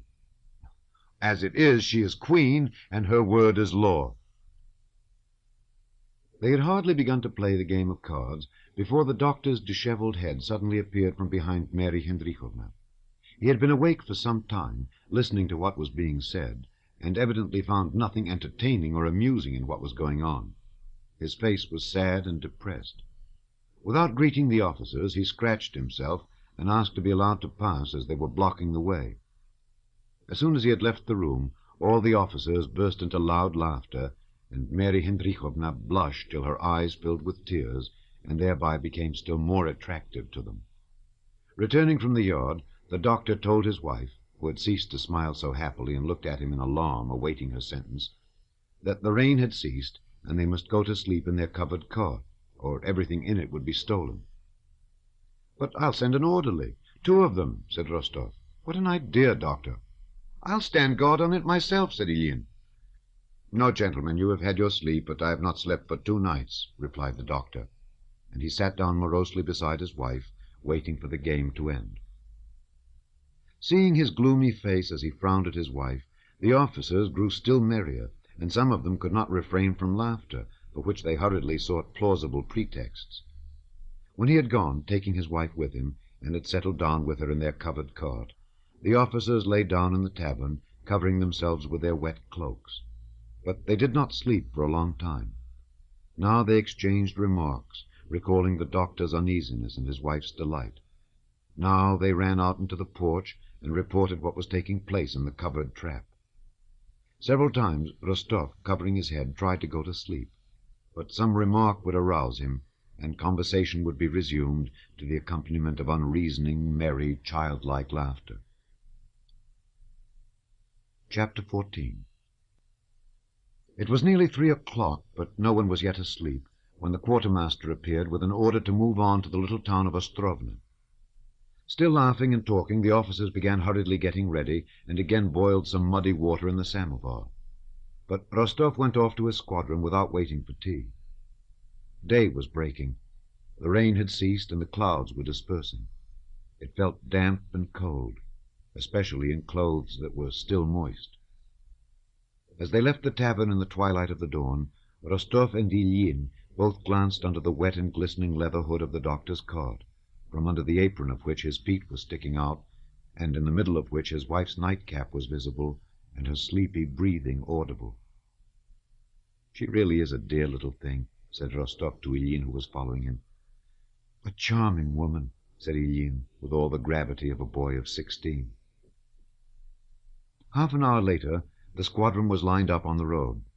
The command was heard to mount, and the soldiers crossed themselves and mounted. Rostov, riding in front, gave the order forward, and the hussars, with clanking sabres and subdued talk, their horses' hoofs splashing in the mud, defiled in 4s and moved along the broad road planted with birch trees on each side, following the infantry and a battery that had gone on in front. Tattered blue-purple clouds, reddening in the east, were scudding before the wind. It was growing lighter and lighter. That curly grass which always grows by country roadsides became clearly visible, still wet with the night's rain. The drooping branches of the birches, also wet, swayed in the wind and flung down bright drops of water to one side. The soldiers' faces were more and more clearly visible. Rostov, always closely followed by Ilyin, rode along the side of the road between 2 rows of birch trees. When campaigning, Rostov allowed himself the indulgence of riding not a regimental but a Cossack horse. A judge of horses and a sportsman, he had lately procured himself a large, fine, mettlesome Donetsk horse, dun-colored, with light mane and tail, and when he rode it, no one could outgallop him. To ride this horse was a pleasure to him, and he thought of the horse, of the morning, of the doctor's wife, but not once of the impending danger. Formerly, when going into action, Rostov had felt afraid. Now he had not the least feeling of fear. He was fearless, not because he had grown used to being under fire. One cannot grow used to danger. But because he had learned how to manage his thoughts when in danger. He had grown accustomed, when going into action, to think about anything but what would seem most likely to interest him, the impending danger. During the first period of his service, Hard as he tried, and much as he reproached himself with cowardice, he had not been able to do this. But with time it had come of itself. Now he rode beside Ilyín under the birch trees, occasionally plucking leaves from a branch that met his hand, sometimes touching his horse's side with his foot, or without turning round handing a pipe he had finished to an hussar riding behind him, with as calm and careless an air as though he were merely out for a ride. He glanced with pity at the excited face of Ilyín, who talked much and in great agitation. He knew from experience the tormenting expectation of terror and death that the cornet was suffering, and knew that only time could help him. As soon as the sun appeared in a clear strip of sky beneath the clouds, the wind fell, as if it dared not spoil the beauty of the summer morning after the storm. Drops still continued to fall, but vertically now, and all was still. The whole sun appeared on the horizon, and disappeared behind a long, narrow cloud that hung above it. A few minutes later it reappeared brighter still from behind the top of the cloud, tearing its edge. Everything grew bright and glittered, and with that light, and as if in reply to it, came the sound of guns ahead of them. Before Rostov had had time to consider and determine the distance of that firing, Count Osterman Tolstoy's adjutant came galloping from Vitebsk with orders to advance at a trot along the road. The squadron overtook and passed the infantry and the battery, which had also quickened their pace, rode down a hill, and passing through an empty and deserted village, again ascended. The horses began to lather and the men to flush. "Halt! Dress your ranks!" The order of the regimental commander was heard ahead. "Forward by the left! Walk! March!" came the order from in front. And the hussars, passing along the line of troops on the left flank of our position, halted behind our uhlans, who were in the front line. To the right stood our infantry in a dense column. They were the reserve. Higher up the hill, on the very horizon, our guns were visible through the wonderfully clear air, brightly illuminated by slanting morning sunbeams. In front, beyond a hollow dale, could be seen the enemy's columns and guns. Our advanced line, already in action, could be heard briskly exchanging shots with the enemy in the dale. At these sounds, long unheard, Rostov's spirits rose, as at the strains of the merriest music. Trap-ta-ta-tap! Cracked the shots, now together, now several quickly, one after another. Again all was silent, and then again it sounded as if someone were walking on detonators and exploding them. The hussars remained in the same place for about an hour.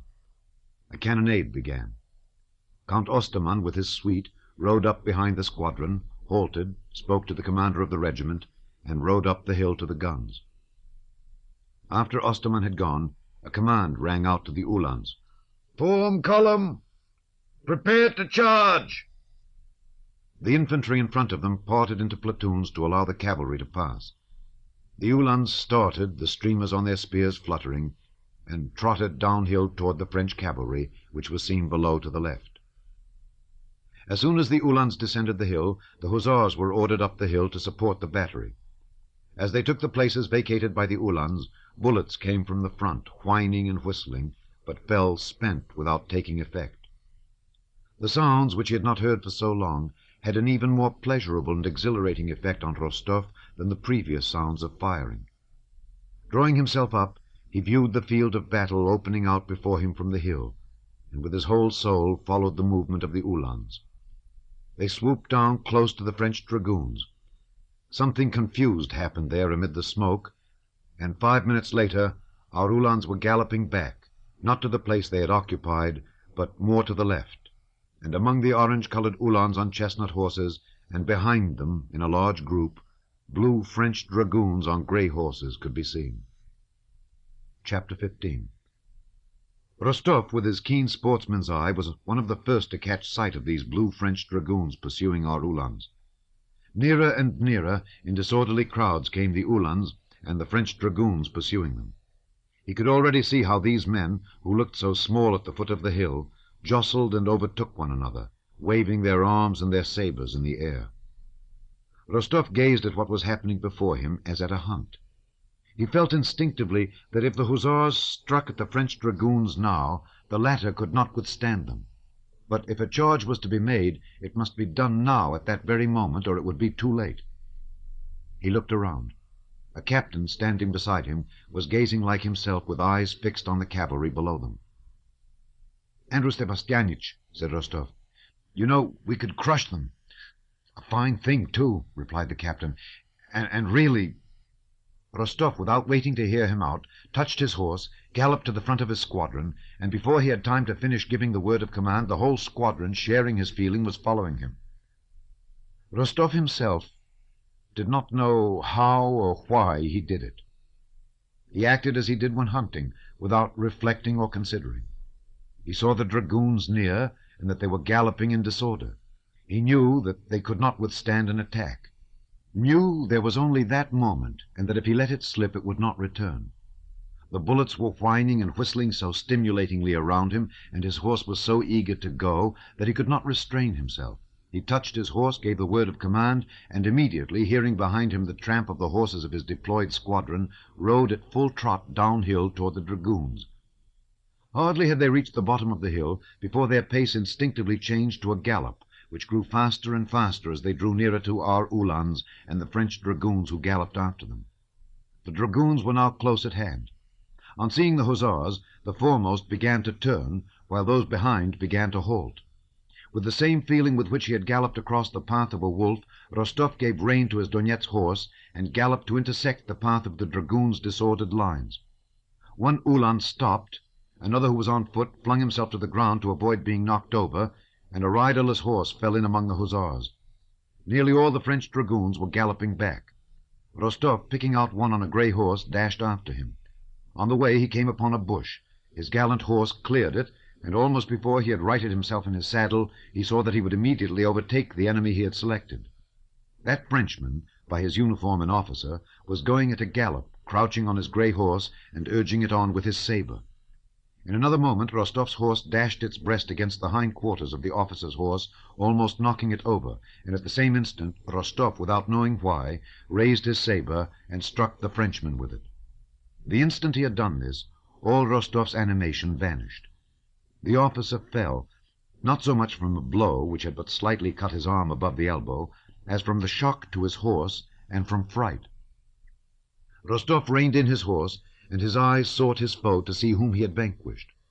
The French dragoon officer was hopping with one foot on the ground, the other being caught in the stirrup. His eyes, screwed up with fear, as if he every moment expected another blow, gazed up at Rostov with shrinking terror.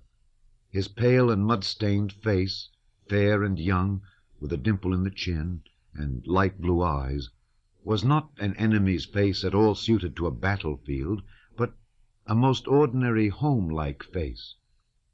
Before Rostov had decided what to do with him, the officer cried, "I surrender!" He hurriedly but vainly tried to get his foot out of the stirrup, and did not remove his frightened blue eyes from Rostov's face. Some hussars who galloped up disengaged his foot and helped him into the saddle. On all sides the hussars were busy with the dragoons. One was wounded, but though his face was bleeding, he would not give up his horse. Another was perched up behind an hussar with his arms round him. A third was being helped by an hussar to mount his horse. In front, the French infantry were firing as they ran. The hussars galloped hastily back with their prisoners. Rostov galloped back with the rest, aware of an unpleasant feeling of depression in his heart.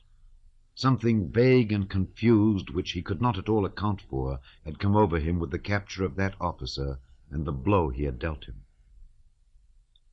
Count Osterman Tolstoy met the returning hussars, sent for Rostov, thanked him, and said he would report his gallant deed to the Emperor, and would recommend him for a St. George's Cross. When sent for by Count Osterman, Rostov, remembering that he had charged without orders, felt sure his commander was sending for him to punish him for breach of discipline. Osterman's flattering words and promise of a reward should therefore have struck him all the more pleasantly. But he still felt that same vaguely disagreeable feeling of moral nausea. "But what on earth is worrying me?" he asked himself as he rode back from the general. Ilyin? No, he's safe. Have I disgraced myself in any way? No, that's not it. Something else, resembling remorse, tormented him. Yes, oh yes, that French officer with the dimple. and I remember how my arm paused when I raised it. Rostov saw the prisoners being led away, and galloped after them to have a look at his Frenchman with the dimple on his chin. He was sitting in his foreign uniform on an hussar pack-horse, and looked anxiously about him. The sword cut on his arm could scarcely be called a wound. He glanced at Rostov with a feigned smile, and waved his hand in greeting. Rostov still had the same indefinite feeling as of shame. All that day and the next, his friends and comrades noticed that Rostov, without being dull or angry, was silent, thoughtful, and preoccupied. He drank reluctantly, tried to remain alone, and kept turning something over in his mind. Rostov was always thinking about that brilliant exploit of his, which to his amazement had gained him the St. George's Cross and even given him a reputation for bravery. And there was something he could not at all understand. So others are even more afraid than I am, he thought. So that's all there is in what is called heroism. And did I do it for my country's sake? And how was he to blame, with his dimple and blue eyes? And how frightened he was. He thought that I should kill him. Why should I kill him? My hand trembled. And they've given me a St. George's Cross. I can't make it out at all. But while Nicholas was considering these questions, and still could reach no clear solution of what puzzled him so, the wheel of fortune in the service, as often happens, turned in his favor. After the affair at Ostrovna, he was brought into notice, received command of an hussar battalion, and when a brave officer was needed, he was chosen. Chapter 16. On receiving news of Natasha's illness, the Countess, though not quite well yet and still weak, went to Moscow with Petya and the rest of the household, and the whole family moved from Marya Dmitrievna's house to their own and settled down in town. Natasha's illness was so serious that, fortunately for her and for her parents, the consideration of all that had caused the illness, her conduct and the breaking off of her engagement, receded into the background. She was so ill that it was impossible for them to consider in how far she was to blame for what had happened. She could not eat or sleep, grew visibly thinner, coughed, and, as the doctors made them feel, was in danger. They could not think of anything but how to help her. Doctors came to see her singly and in consultation, talked much in French, German, and Latin, blamed one another, and prescribed a great variety of medicines for all the diseases known to them. But the simple idea never occurred to any of them that they could not know the disease Natasha was suffering from. As no disease suffered by a live man can be known, for every living person has his own peculiarities, and always has his own peculiar, personal, novel, complicated disease unknown to medicine. Not a disease of the lungs, liver, skin, heart, nerves, and so on mentioned in medical books, but a disease consisting of one of the innumerable combinations of the maladies of those organs. This simple thought could not occur to the doctors, as it cannot occur to a wizard that he is unable to work his charms, because the business of their lives was to cure, and they received money for it, and had spent the best years of their lives on that business. But above all, that thought was kept out of their minds by the fact that they saw they were really useful, as in fact they were to the whole Rostov family. Their usefulness did not depend on making the patient swallow substances for the most part harmful. The harm was scarcely perceptible, as they were given in small doses. But they were useful, necessary, and indispensable because they satisfied a mental need of the invalid and of those who loved her. And that is why there are, and always will be, pseudo-healers, wise women, homeopaths, and allopaths. They satisfied that eternal human need for hope of relief, for sympathy, and that something should be done which is felt by those who are suffering. They satisfied the need seen in its most elementary form in a child when it wants to have a place rubbed that has been hurt. A child knocks itself and runs at once to the arms of its mother or nurse to have the aching spot rubbed or kissed, and feels better when this is done. The child cannot believe that the strongest and wisest of its people have no remedy for its pain. and the hope of relief, and the expression of its mother's sympathy while she rubs the bump, comforts it. The doctors were of use to Natasha because they kissed and rubbed her bump, assuring her that it would soon pass if only the coachman went to the chemist's in the Arbat and got a powder and some pills in a pretty box for 1 rouble and 70 kopecks, and if she took those powders in boiled water at intervals of precisely 2 hours, neither more nor less. What would Sonia and the Count and Countess have done? How would they have looked if nothing had been done, if there had not been those pills to give by the clock, the warm drinks, the chicken cutlets, and all the other details of life ordered by the doctors, the carrying out of which supplied an occupation and consolation to the family circle?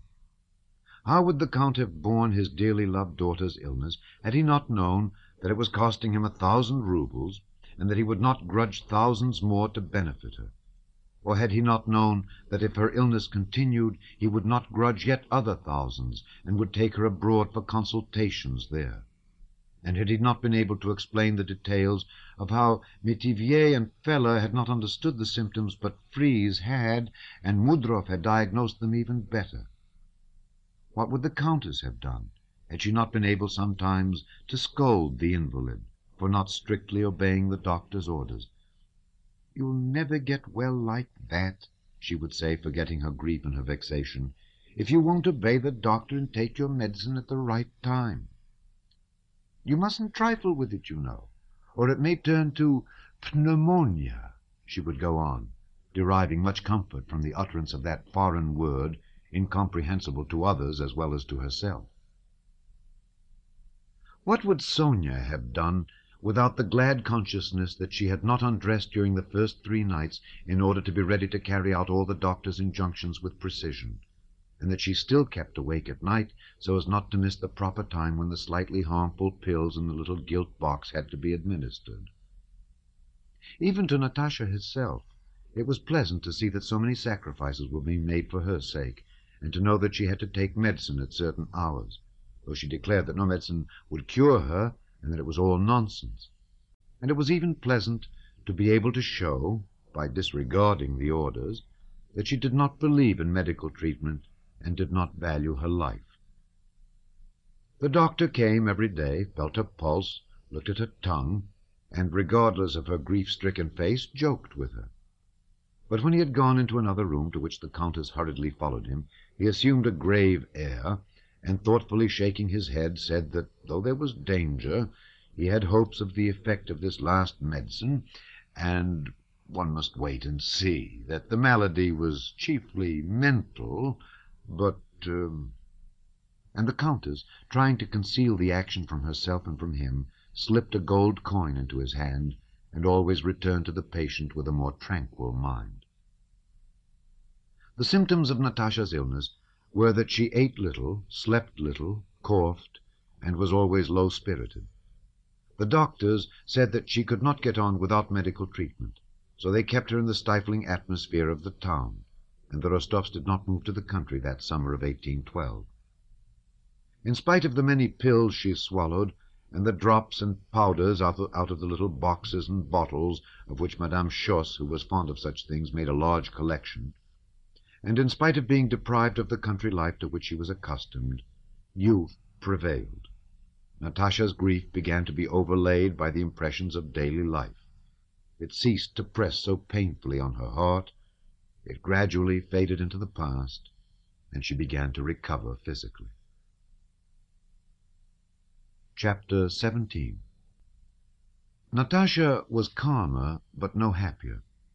She not merely avoided all external forms of pleasure, balls, promenades, concerts, and theatres, but she never laughed without a sound of tears in her laughter. She could not sing. As soon as she began to laugh or tried to sing by herself, tears choked her. Tears of remorse. Tears at the recollection of those pure times which could never return. Tears of vexation that she should so uselessly have ruined her young life, which might have been so happy. Laughter and singing in particular seemed to her like a blasphemy in face of her sorrow. Without any need of self-restraint, no wish to coquette ever entered her head. She said and felt at that time that no man was more to her than Nastasia Ivanovna the buffoon. Something stood sentinel within her and forbade her every joy. Besides, she had lost all the old interest of her carefree girlish life that had been so full of hope. The previous autumn, the hunting, uncle, and the Christmas holidays spent with Nicholas at Otradnoye were what she recalled oftenest and most painfully. What would she not have given to bring back even a single day of that time? But it was gone forever. Her presentiment at the time had not deceived her, that state of freedom and readiness for any enjoyment would not return again. Yet it was necessary to live on. It comforted Natasha to reflect that she was not better, as she had formerly imagined, but worse, much worse than anybody else in the world. But this was not enough. She knew that, and asked herself, what next? But there was nothing to come. There was no joy in life, yet life was passing. Natasha apparently tried not to be a burden or a hindrance to anyone, but wanted nothing for herself. She kept away from everyone in the house, and felt at ease only with her brother Petya. She liked to be with him better than with the others, and when alone with him she sometimes laughed. She hardly ever left the house, and of those who came to see them was glad to see only one person, Pierre. It would have been impossible to treat her with more delicacy, greater care, and at the same time more seriously than did Count Bezúkhov. Natasha unconsciously felt this delicacy, and so found great pleasure in his society, but she was not even grateful to him for it. Nothing good on Pierre's part seemed to her to be an effort. It seemed so natural for him to be kind to everyone that there was no merit in his kindness. Sometimes Natasha noticed embarrassment and awkwardness on his part in her presence, especially when he wanted to do something to please her, or feared that something they spoke of would awaken memories distressing to her. She noticed this, and attributed it to his general kindness and shyness, which she imagined must be the same toward everyone as it was to her. After those involuntary words, that if he were free he would have asked on his knees for her hand and her love, uttered at a moment when she was so strongly agitated, Pierre never spoke to Natasha of his feelings, and it seemed plain to her that those words, which had then so comforted her, were spoken as all sorts of meaningless words are spoken to comfort a crying child. It was not because Pierre was a married man, but because Natasha felt very strongly with him that moral barrier, the absence of which she had experienced with Kuragin, that it never entered her head that the relations between him and herself could lead to love on her part, still less on his, or even to the kind of tender, self-conscious, romantic friendship between a man and a woman of which she had known several instances. Before the end of the fast of St. Peter, Agrafena Ivanovna Byalova, a country neighbor of the Rostovs, came to Moscow to pay her devotions at the shrines of the Moscow saints. She suggested that Natasha should fast and prepare for Holy Communion, and Natasha gladly welcomed the idea. Despite the doctor's orders that she should not go out early in the morning, Natasha insisted on fasting and preparing for the sacrament, not as they generally prepared for it in the Rostov family by attending 3 services in their own house, but as Agrafena Ivanovna did by going to church every day for a week and not once missing vespers, matins, or mass. The Countess was pleased with Natasha's zeal.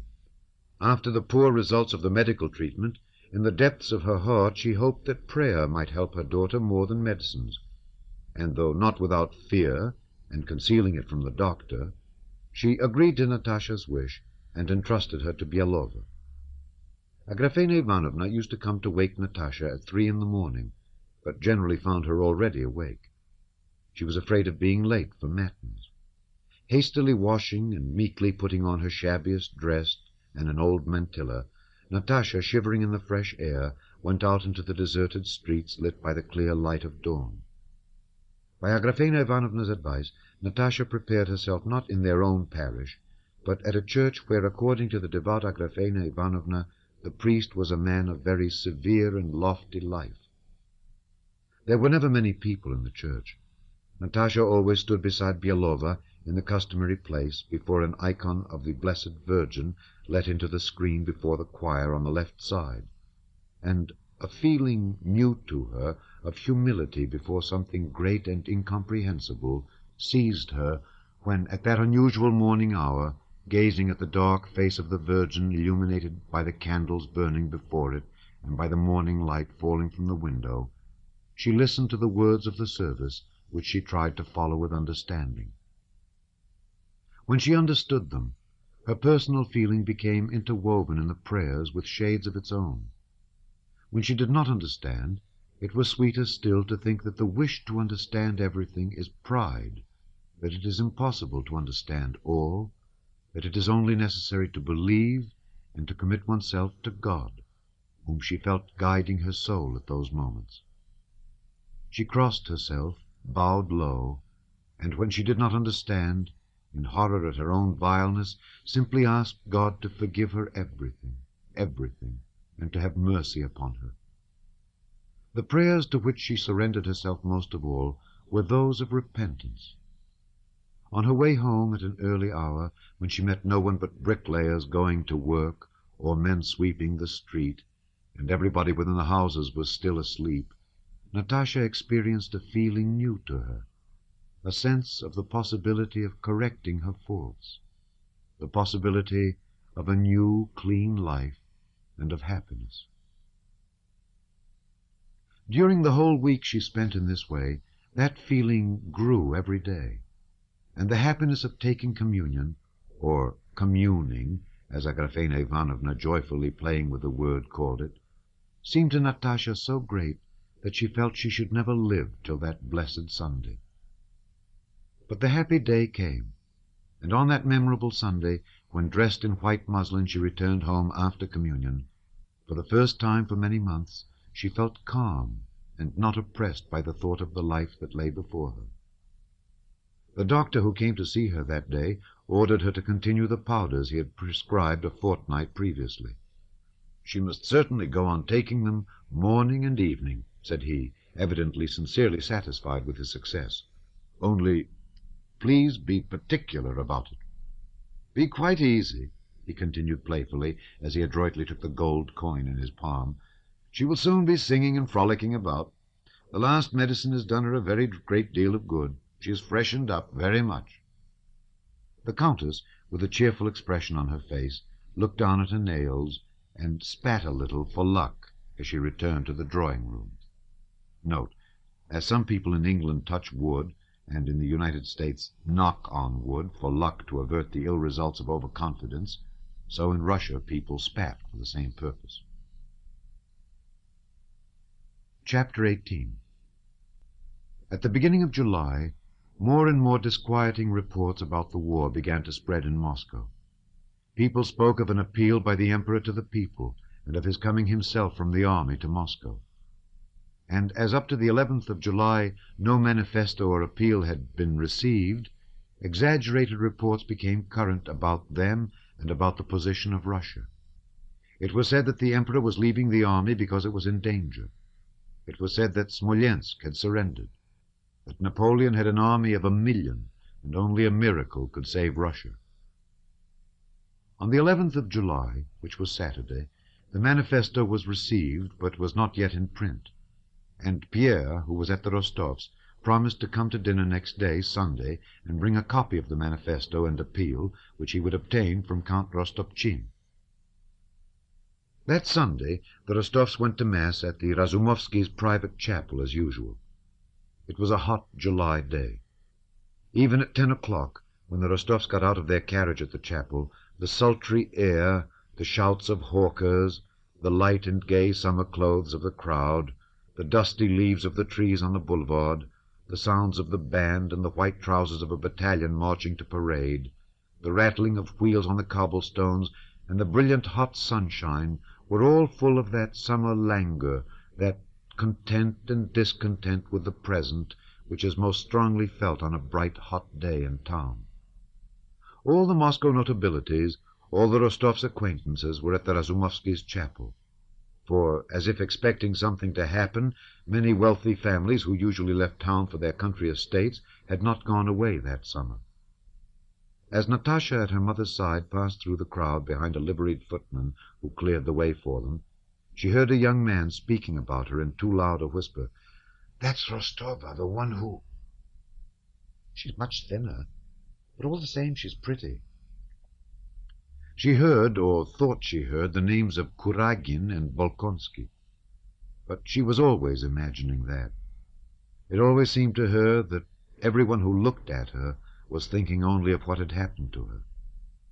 With a sinking heart, wretched as she always was now when she found herself in a crowd, Natasha, in her lilac silk dress trimmed with black lace, walked as women can walk, with the more repose and stateliness, the greater the pain and shame in her soul. She knew for certain that she was pretty, but this no longer gave her satisfaction as it used to. On the contrary, it tormented her more than anything else of late, and particularly so on this bright, hot summer day in town. It's Sunday again. Another week passed, she thought, recalling that she had been here the Sunday before. And always the same life that is no life, and the same surroundings in which it used to be so easy to live. I'm pretty, I'm young, and I know that now I'm good. I used to be bad, but now I know I'm good, she thought. But yet my best years are slipping by and are no good to anyone. She stood by her mother's side and exchanged nods with acquaintances near her. From habit she scrutinized the ladies' dresses, condemned the bearing of a lady standing close by who was not crossing herself properly, but in a cramped manner, and again she thought with vexation that she was herself being judged and was judging others. And suddenly, at the sound of the service, she felt horrified at her own vileness, horrified that the former purity of her soul was again lost to her. A comely, fresh-looking old man was conducting the service with that mild solemnity which has so elevating and soothing an effect on the souls of the worshippers. The gates of the sanctuary screen were closed. The curtain was slowly drawn, and from behind it a soft, mysterious voice pronounced some words. Tears, the cause of which she herself did not understand, made Natasha's breast heave, and a joyous but oppressive feeling agitated her. "Teach me what I should do, how to live my life, how I may grow good forever, forever," she pleaded. The deacon came out onto the raised space before the altar screen, and holding his thumb extended, drew his long hair from under his dalmatic, and, making the sign of the cross on his breast, began in a loud and solemn voice to recite the words of the prayer. "In peace let us pray unto the Lord." As one community, without distinction of class, without enmity, united by brotherly love, let us pray, thought Natasha. "For the peace that is from above, and for the salvation of our souls, for the world of angels, and for all the spirits who dwell above us," prayed Natasha. When they prayed for the warriors, she thought of her brother and Denisov. When they prayed for all traveling by land and sea, she remembered Prince Andrew, prayed for him, and asked God to forgive her all the wrong she had done him.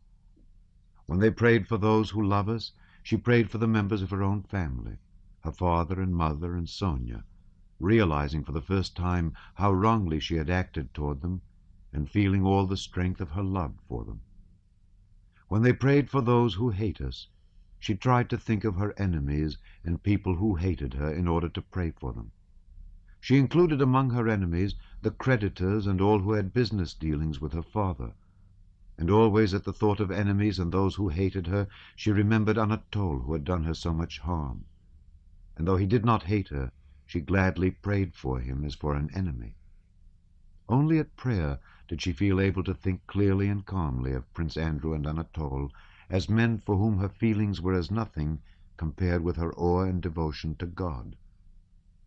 When they prayed for the imperial family and the synod, she bowed very low and made the sign of the cross, saying to herself that even if she did not understand, still she could not doubt, and at any rate loved the governing synod and prayed for it. When he had finished the litany, the deacon crossed the stole over his breast and said, "Let us commit ourselves and our whole lives to Christ the Lord." "Commit ourselves to God," Natasha inwardly repeated. "Lord God, I submit myself to thy will," she thought. "I want nothing, wish for nothing. Teach me what to do and how to use my will. Take me, prayed Natasha, with impatient emotion in her heart, not crossing herself, but letting her slender arms hang down, as if expecting some invisible power at any moment to take her and deliver her from herself, from her regrets, desires, remorse, hopes, and sins. The Countess looked round several times at her daughter's softened face and shining eyes, and prayed God to help her. Unexpectedly, in the middle of the service, and not in the usual order Natasha knew so well, the deacon brought out a small stool, the one he knelt on when praying on Trinity Sunday, and placed it before the doors of the sanctuary screen. The priest came out with his purple velvet biretta on his head, adjusted his hair, and knelt down with an effort. Note, it is not strictly accurate to use the word biretta for this headgear used in the Russo-Greek Church, but it is the nearest word available in English. Everybody followed his example, and they looked at one another in surprise. Then came the prayer just received from the Synod, a prayer for the deliverance of Russia from hostile invasion. Lord God of might, God of our salvation, began the priest in that voice, clear, not grandiloquent, but mild, in which only the Slav clergy read, and which acts so irresistibly on a Russian heart. Lord God of might, God of our salvation, look this day in mercy and blessing on thy humble people, and graciously hear us, spare us, and have mercy upon us. This foe, confounding thy land, desiring to lay waste the whole world, rises against us. These lawless men are gathered together to overthrow thy kingdom, to destroy thy dear Jerusalem, thy beloved Russia, to defile thy temples, to overthrow thine altars, and to desecrate our holy shrines. How long, O Lord, how long shall the wicked triumph? How long shall they wield unlawful power? Lord God, hear us when we pray to thee.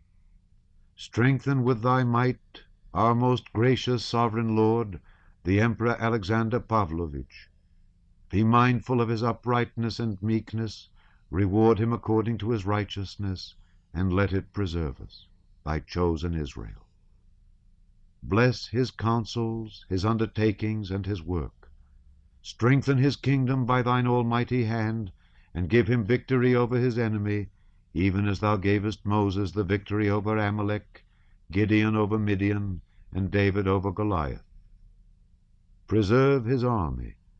Put a bow of brass in the hands of those who have armed themselves in thy name, and gird their loins with strength for the fight. Take up the spear and shield, and arise to help us. Confound and put to shame those who have devised evil against us.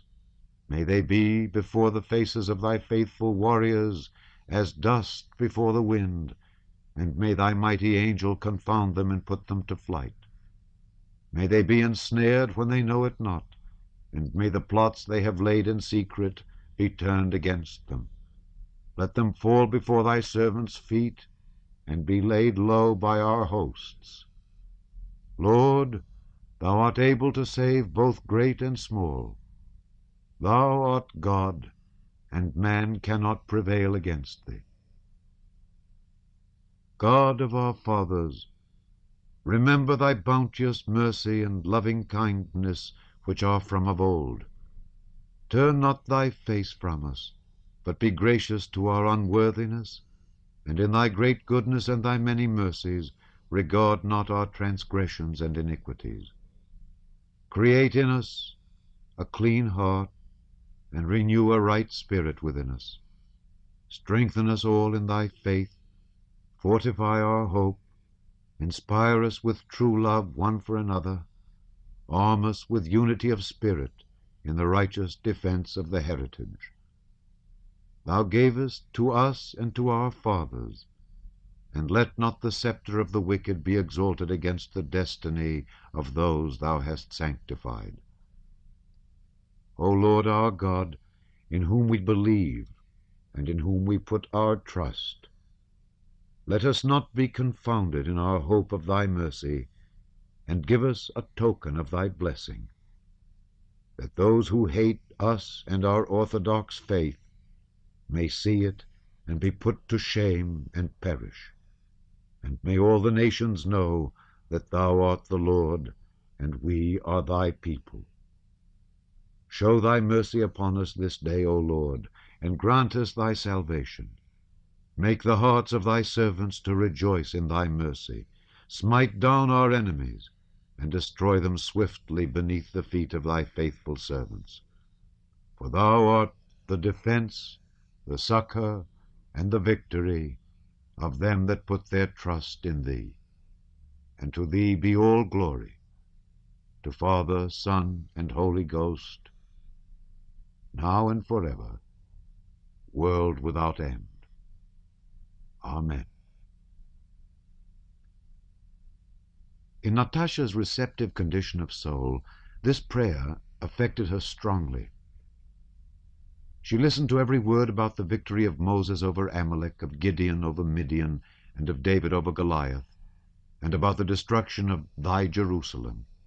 And she prayed to God with the tenderness and emotion with which her heart was overflowing, but without fully understanding what she was asking of God in that prayer.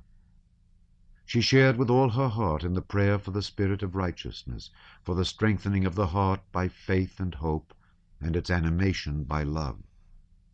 But she could not pray that her enemies might be trampled under foot, when but a few minutes before she had been wishing she had more of them, that she might pray for them. But neither could she doubt the righteousness of the prayer that was being read on bended knees. She felt in her heart a devout and tremulous awe at the thought of the punishment that overtakes men for their sins, and especially of her own sins, and she prayed to God to forgive them all, and her too, and to give them all, and her too, peace and happiness. And it seemed to her that God heard her prayer. Chapter 19. From the day when Pierre, after leaving the Rostovs with Natasha's grateful look fresh in his mind, had gazed at the comet that seemed to be fixed in the sky, and felt that something new was appearing on his own horizon, from that day the problem of the vanity and uselessness of all earthly things that had incessantly tormented him no longer presented itself. That terrible question, why, wherefore, which had come to him amid every occupation, was now replaced not by another question, or by a reply to the former question, but by her image. When he listened to or himself took part in trivial conversations, when he read or heard of human baseness or folly, he was not horrified as formerly, and did not ask himself why men struggled so about these things when all is so transient and incomprehensible.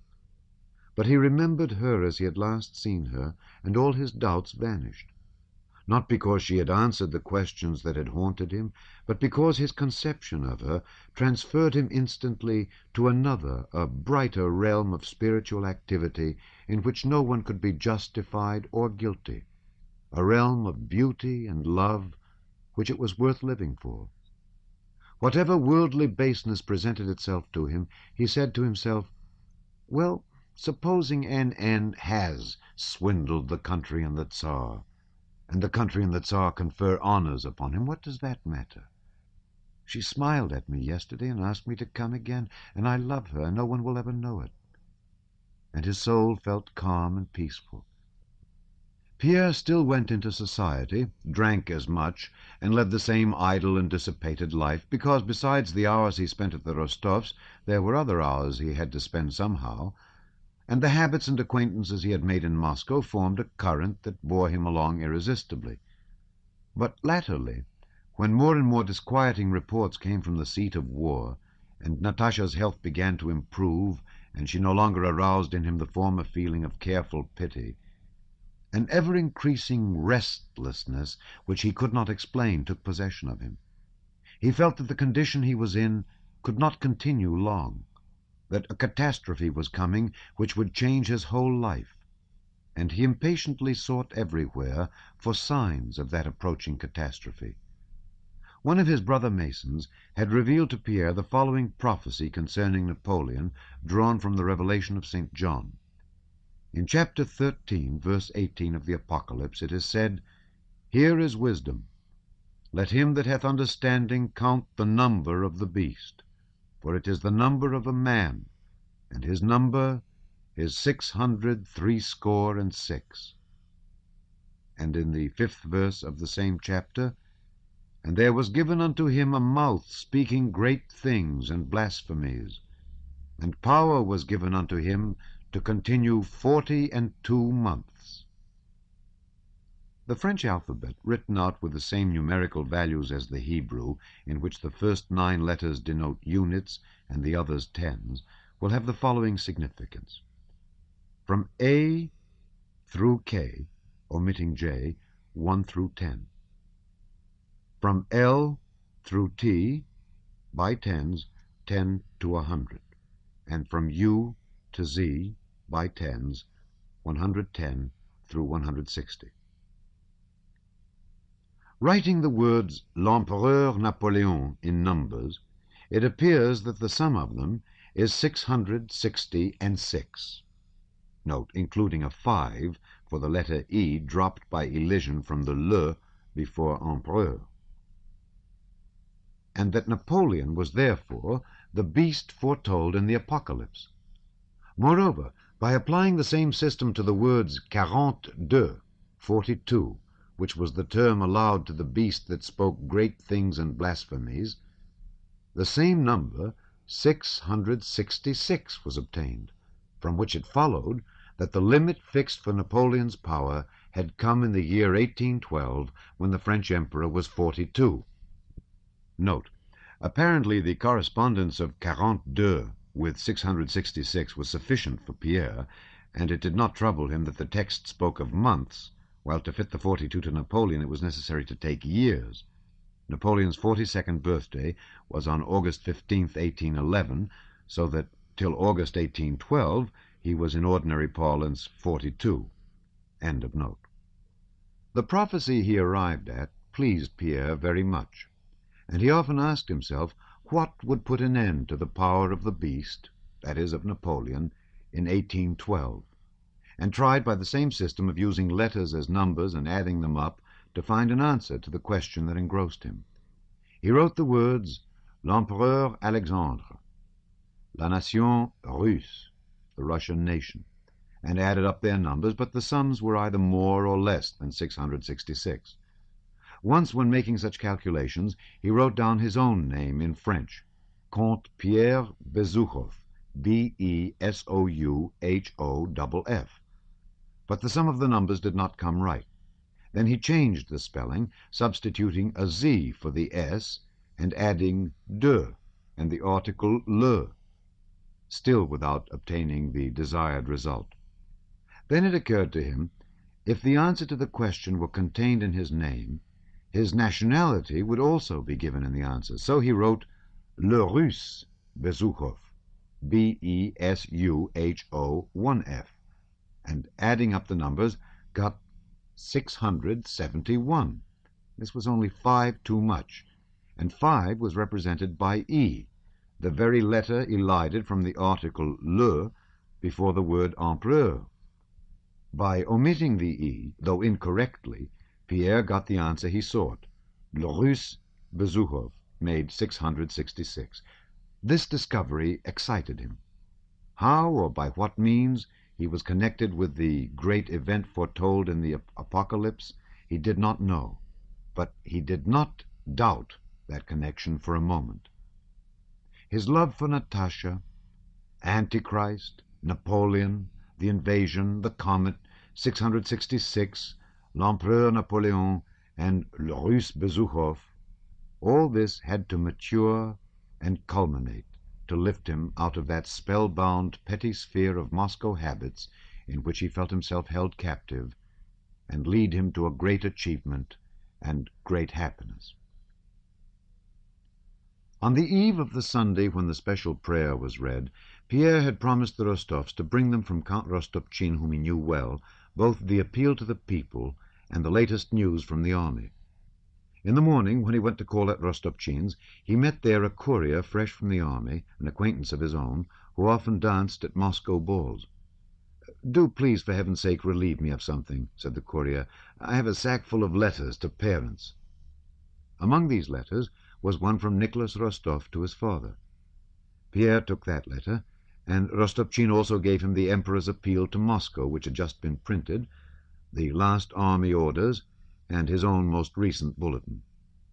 Glancing through the army orders, Pierre found in one of them, in the lists of killed, wounded, and rewarded, the name of Nicholas Rostov, awarded a St. George's Cross of the 4th class for courage shown in the Ostrovna affair, and in the same order the name of Prince Andrew Bolkonsky, appointed to the command of a regiment of chasseurs. Though he did not want to remind the Rostovs of Bolkonsky, Pierre could not refrain from making them happy by the news of their sons having received a decoration. So he sent that printed army order and Nicholas's letter to the Rostovs, keeping the appeal, the bulletin, and the other orders to take with him when he went to dinner. His conversation with Count Rostopchin and the latter's tone of anxious hurry, the meeting with the courier who talked casually of how badly things were going in the army, the rumors of the discovery of spies in Moscow, and of a leaflet in circulation stating that Napoleon promised to be in both the Russian capitals by the autumn, and the talk of the Emperor's being expected to arrive next day, all aroused with fresh force that feeling of agitation and expectation in Pierre which he had been conscious of ever since the appearance of the comet, and especially since the beginning of the war. He had long been thinking of entering the army, and would have done so had he not been hindered first by his membership of the Society of Freemasons, to which he was bound by oath, and which preached perpetual peace and the abolition of war, and secondly by the fact that when he saw the great mass of Muscovites who had donned uniform and were talking patriotism, he somehow felt ashamed to take the step. But the chief reason for not carrying out his intention to enter the army lay in the vague idea that he was le Russe Bezukhov, who had the number of the beast, 666, that his part in the great affair of setting a limit to the power of the beast that spoke great and blasphemous things had been predestined from eternity, and that therefore he ought not to undertake anything, but wait for what was bound to come to pass. Chapter 20. A few intimate friends were dining with the Rostovs that day, as usual on Sundays. Pierre came early so as to find them alone. He had grown so stout this year that he would have been abnormal had he not been so tall, so broad of limb, and so strong that he carried his bulk with evident ease. He went up the stairs, puffing and muttering something. His coachman did not even ask whether he was to wait. He knew that when his master was at the Rostovs he stayed till midnight. The Rostovs' footman rushed eagerly forward to help him off with his cloak and take his hat and stick. Pierre, from club habit, always left both hat and stick in the anteroom. The first person he saw in the house was Natasha. Even before he saw her, while taking off his cloak, he heard her. She was practicing solfa exercises in the music-room. He knew that she had not sung since her illness, and so the sound of her voice surprised and delighted him. He opened the door softly, and saw her in the lilac dress she had worn at church, walking about the room, singing. She had her back to him when he opened the door, but when turning quickly she saw his broad, surprised face, she blushed and came rapidly up to him. "I want to try to sing again," she said, adding as if by way of excuse, It is at least something to do." "That's capital." "I'm glad, how glad I am you've come. I'm so happy today," she said, with the old animation Pierre had not seen in her for a long time. "You know Nicholas has received a St. George's Cross? I'm so proud of him." "Oh, yes, I sent that announcement. But I don't want to interrupt you," he added, and was about to go to the drawing-room. Natasha stopped him. "Count, is it wrong of me to sing?" she said, blushing and fixing her eyes inquiringly on him. "No, why should it be? On the contrary. But why do you ask me?" "I don't know myself," Natasha answered quickly, "but I should not like to do anything you disapproved of. I believe in you completely. You don't know how important you are to me, how much you've done for me." She spoke rapidly and did not notice how Pierre flushed at her words. "I saw in that same army order that he, Polkonsky," she whispered the name hastily, "is in Russia and in the army again. What do you think?" She was speaking hurriedly, evidently afraid her strength might fail her. "Will he ever forgive me? Will he not always have a bitter feeling toward me? What do you think? What do you think?" "I think," Pierre replied, "that he has nothing to forgive. If I were in his place—" By association of ideas, Pierre was at once carried back to the day when, trying to comfort her, he had said that if he were not himself, but the best man in the world and free, he would ask on his knees for her hand. And the same feeling of pity, tenderness, and love took possession of him, and the same words rose to his lips. But she did not give him time to say them. "Yes, you, she said, uttering the word you rapturously. "That's a different thing. I know no one kinder, more generous, or better than you. Nobody could be. Had you not been there then, and now too, I don't know what would have become of me, because—" Tears suddenly rose in her eyes. She turned away, lifted her music before her eyes, began singing again, and again began walking up and down the room. Just then Petya came running in from the drawing-room. Petya was now a handsome, rosy lad of 15, with full red lips, and resembled Natasha.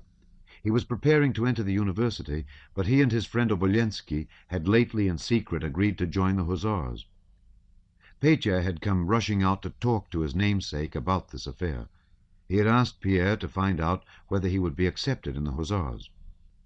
Pierre walked up and down the drawing-room, not listening to what Petya was saying.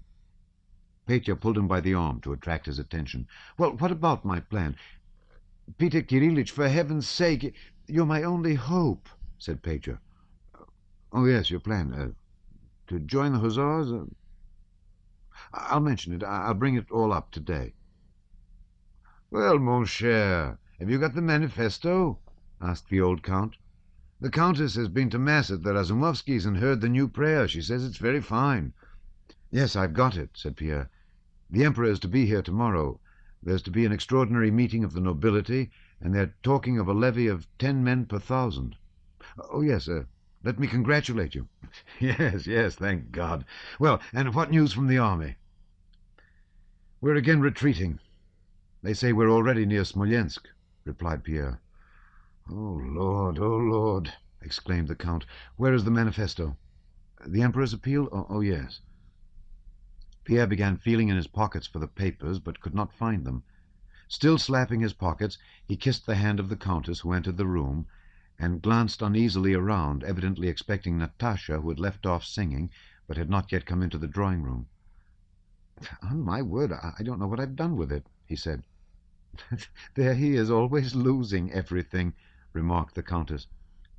Natasha entered with a softened and agitated expression of face, and sat down looking silently at Pierre. As soon as she entered, Pierre's features, which had been gloomy, suddenly lighted up, and while still searching for the papers, he glanced at her several times. "No, really, I'll drive home. I must have left them there. I'll certainly—" "But you'll be late for dinner." "Oh, and my coachman has gone." But Sonia, who had gone to look for the papers in the anteroom, had found them in Pierre's hat, where he had carefully tucked them under the lining. Pierre was about to begin reading. "No, after dinner," said the old Count, evidently expecting much enjoyment from that reading. At dinner, at which champagne was drunk to the health of the new Chevalier of St. George, Shinshin told them the town news, of the illness of the old Georgian princess, of Métivier's disappearance from Moscow, and of how some German fellow had been brought to Rostopchin and accused of being a French spyer. so Count Rostopchin had told the story, and how Rostopchin let him go and assured the people that he was not a spire at all, but only an old German ruin. "People are being arrested," said the Count. "I've told the Countess she should not speak French so much. It's not the time for it now." "And have you heard?" Shinshin asked. "Prince Golitsyn has engaged a master to teach him Russian. It is becoming dangerous to speak French in the streets."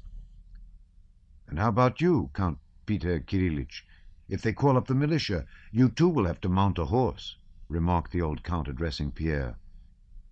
Pierre had been silent and preoccupied all through dinner, seeming not to grasp what was said. He looked at the Count. "Oh, yes, the war," he said. "No, what sort of warrior should I make? And yet everything's so strange, so strange. I can't make it out. I don't know. I'm very far from having military tastes, but in these times no one can answer for himself." After dinner the Count settled himself comfortably in an easy-chair, and with a serious face asked Sonia, who was considered an excellent reader, to read the appeal. "To Moscow, our ancient capital. The enemy has entered the borders of Russia with immense forces. He comes to despoil our beloved country," Sonia read painstakingly in her high-pitched voice. The Count listened with closed eyes, heaving abrupt sighs at certain passages. Natasha sat erect, gazing with a searching look now at her father and now at Pierre. Pierre felt her eyes on him and tried not to look round. The Countess shook her head disapprovingly and angrily at every solemn expression in the manifesto. In all these words she saw only that the danger threatening her son would not soon be over. Shinshin, with a sarcastic smile on his lips, was evidently preparing to make fun of anything that gave him the opportunity. Sonia's reading, any remark of the Count's, or even the manifesto itself, should no better pretext present itself. After reading about the dangers that threatened Russia, the hopes the Emperor placed on Moscow, and especially on its illustrious nobility, Sonia, with a quiver in her voice, due chiefly to the attention that was being paid to her, read the last words. "We ourselves will not delay to appear among our people in that capital and in other parts of our realm for consultation and for the direction of all our levies, both those now barring the enemy's path and those freshly formed to defeat him wherever he may appear. May the ruin he hopes to bring upon us recoil on his own head, and may Europe, delivered from bondage, glorify the name of Russia." "Yes, that's it," cried the Count, opening his moist eyes and sniffing repeatedly as if a strong vinaigrette had been held to his nose. And he added, "Let the Emperor but say the word, and we'll sacrifice everything and begrudge nothing." Before Shinshin had time to utter the joke he was ready to make on the Count's patriotism, Natasha jumped up from her place and ran to her father. "What a darling our papa is!" she cried, kissing him, and she again looked at Pierre with the unconscious coquetry that had returned to her with her better spirits. "There, here's a patriot for you," said Shinshin. "Not a patriot at all, but simply," Natasha replied in an injured tone, "everything seems funny to you, but this isn't at all a joke." "A joke indeed," put in the Count. "Let him but say the word and we'll all go. We're not Germans." "But did you notice it says for consultation?" said Pierre. "Never mind what it's for." At this moment Petya, to whom nobody was paying any attention, came up to his father with a very flushed face, and said in his breaking voice that was now deep and now shrill, "Well, Papa, I tell you definitely, and Mamma too, it's as you please, but I say definitely that you must let me enter the army, because I can't, that's all." The Countess, in dismay, looked up to heaven, clasped her hands, and turned angrily to her husband. "That comes of your talking," said she. But the Count had already recovered from his excitement. "Come, come," said he, "here's a fine warrior. No, nonsense, you must study." "It's not nonsense, Papa. Fedor Bolensky is younger than I, and he's going too. Besides, all the same, I can't study now when—" Petya stopped short, flushed till he perspired, but still got out the words, "When our fatherland is in danger." "That'll do, nonsense. But you said yourself that we would sacrifice everything. Petya, be quiet, I tell you, cried the Count, with a glance at his wife, who had turned pale and was staring fixedly at her son. And I tell you, Peter Kirillich here would also tell you. Nonsense, I tell you. Your mother's milk has hardly dried on your lips, and you want to go into the army. There, I tell you. And the Count moved to go out of the room, taking the papers, probably to reread them in his study before having a nap. Well, Peter Kirillich, let's go and have a smoke, he said. Pierre was agitated and undecided. Natasha's unwontedly brilliant eyes, continually glancing at him with a more than cordial look, had reduced him to this condition. No, I think I'll go home. Home? Why, you meant to spend the evening with us. You don't often come nowadays, as it is, and this girl of mine, said the Count good-naturedly, pointing to Natasha, only brightens up when you're here. Yes, I'd forgotten. I really must go home. Business, said Pierre hurriedly. Well then, au revoir, said the Count, and went out of the room. Why are you going? Why are you upset? Asked Natasha, and she looked challengingly into Pierre's eyes. Because I love you, was what he wanted to say, but he did not say it, and only blushed till the tears came, and lowered his eyes. Because it is better for me to come less often. Because... No, simply I have business. Why? No, tell me. Natasha began resolutely, and suddenly stopped. They looked at each other with dismayed and embarrassed faces. He tried to smile, but could not. His smile expressed suffering, and he silently kissed her hand and went out.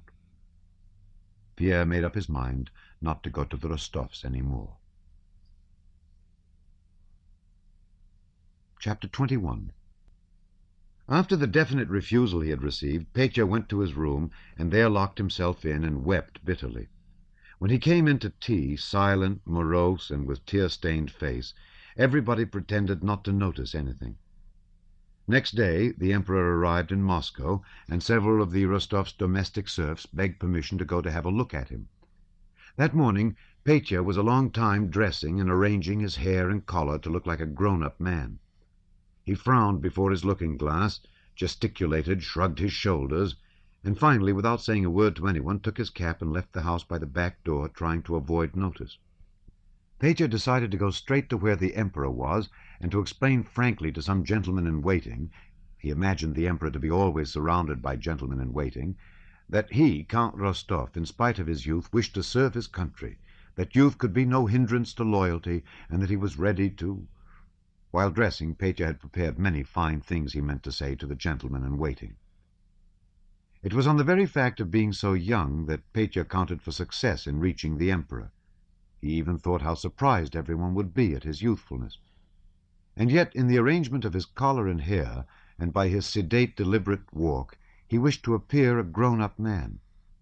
But the farther he went, and the more his attention was diverted by the ever-increasing crowds moving toward the Kremlin, the less he remembered to walk with the sedateness and deliberation of a man.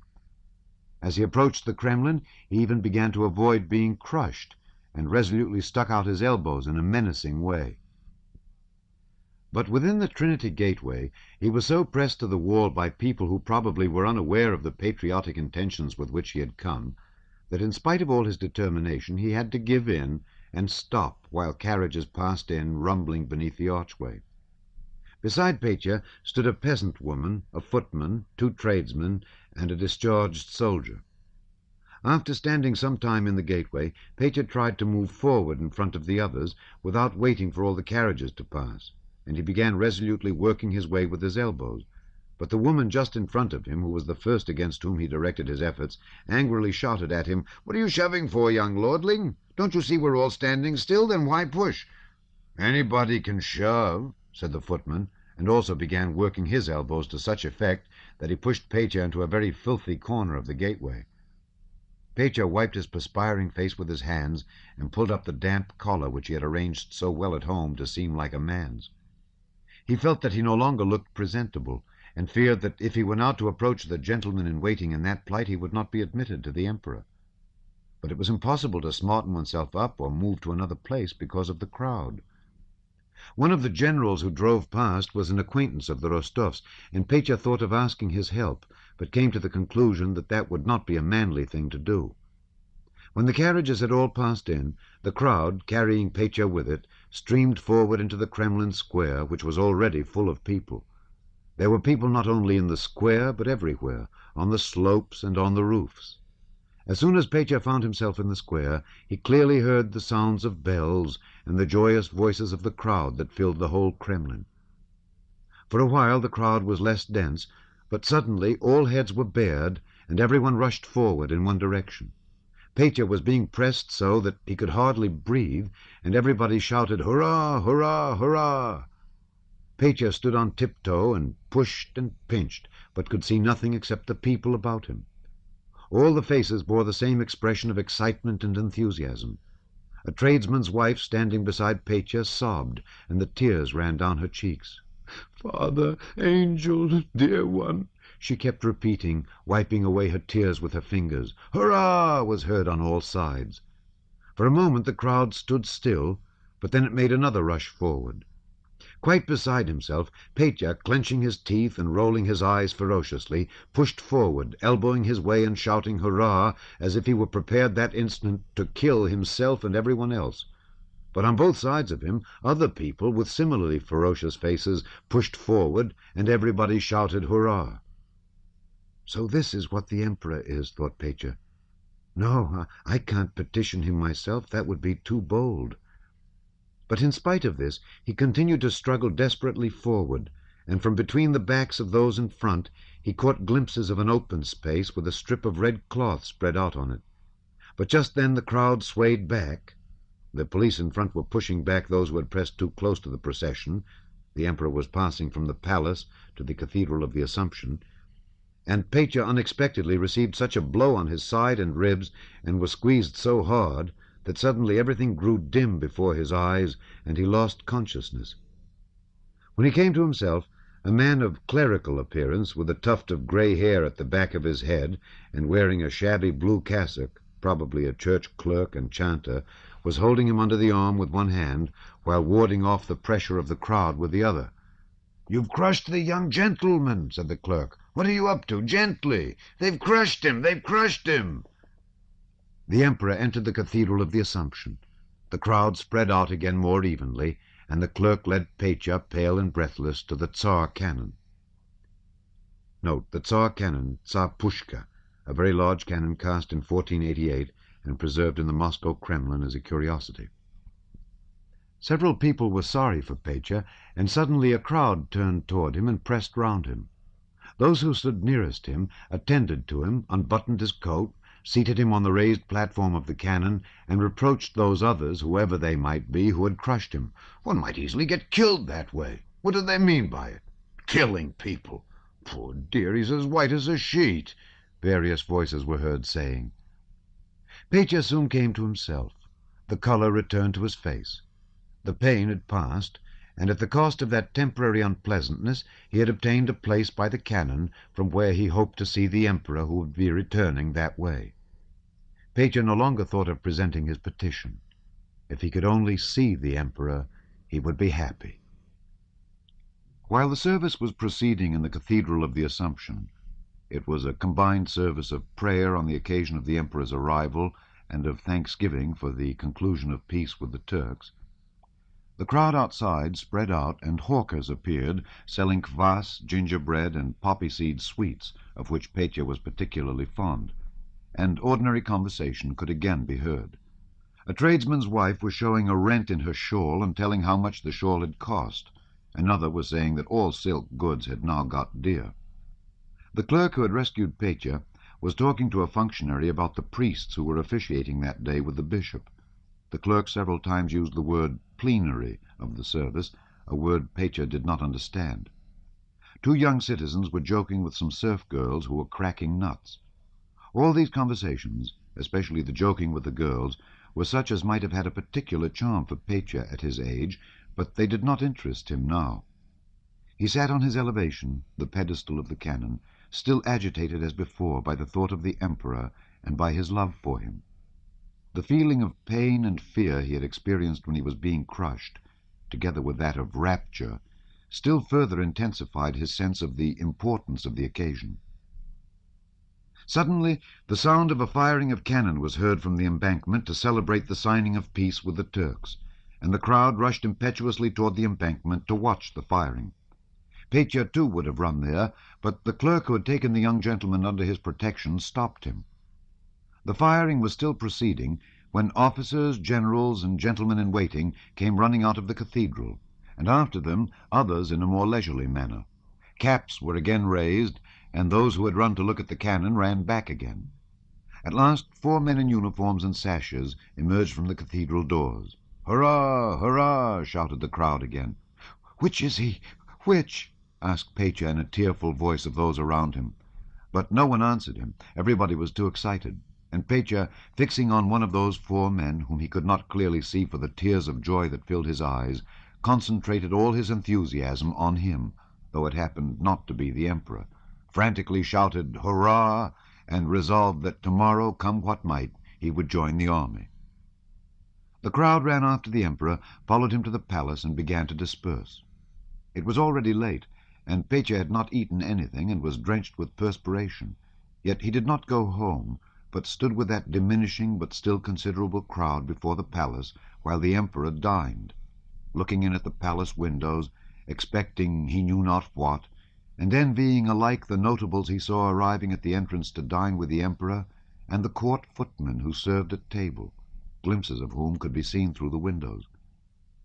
While the Emperor was dining, Valuyev, looking out of the window, said, "The people are still hoping to see your Majesty again."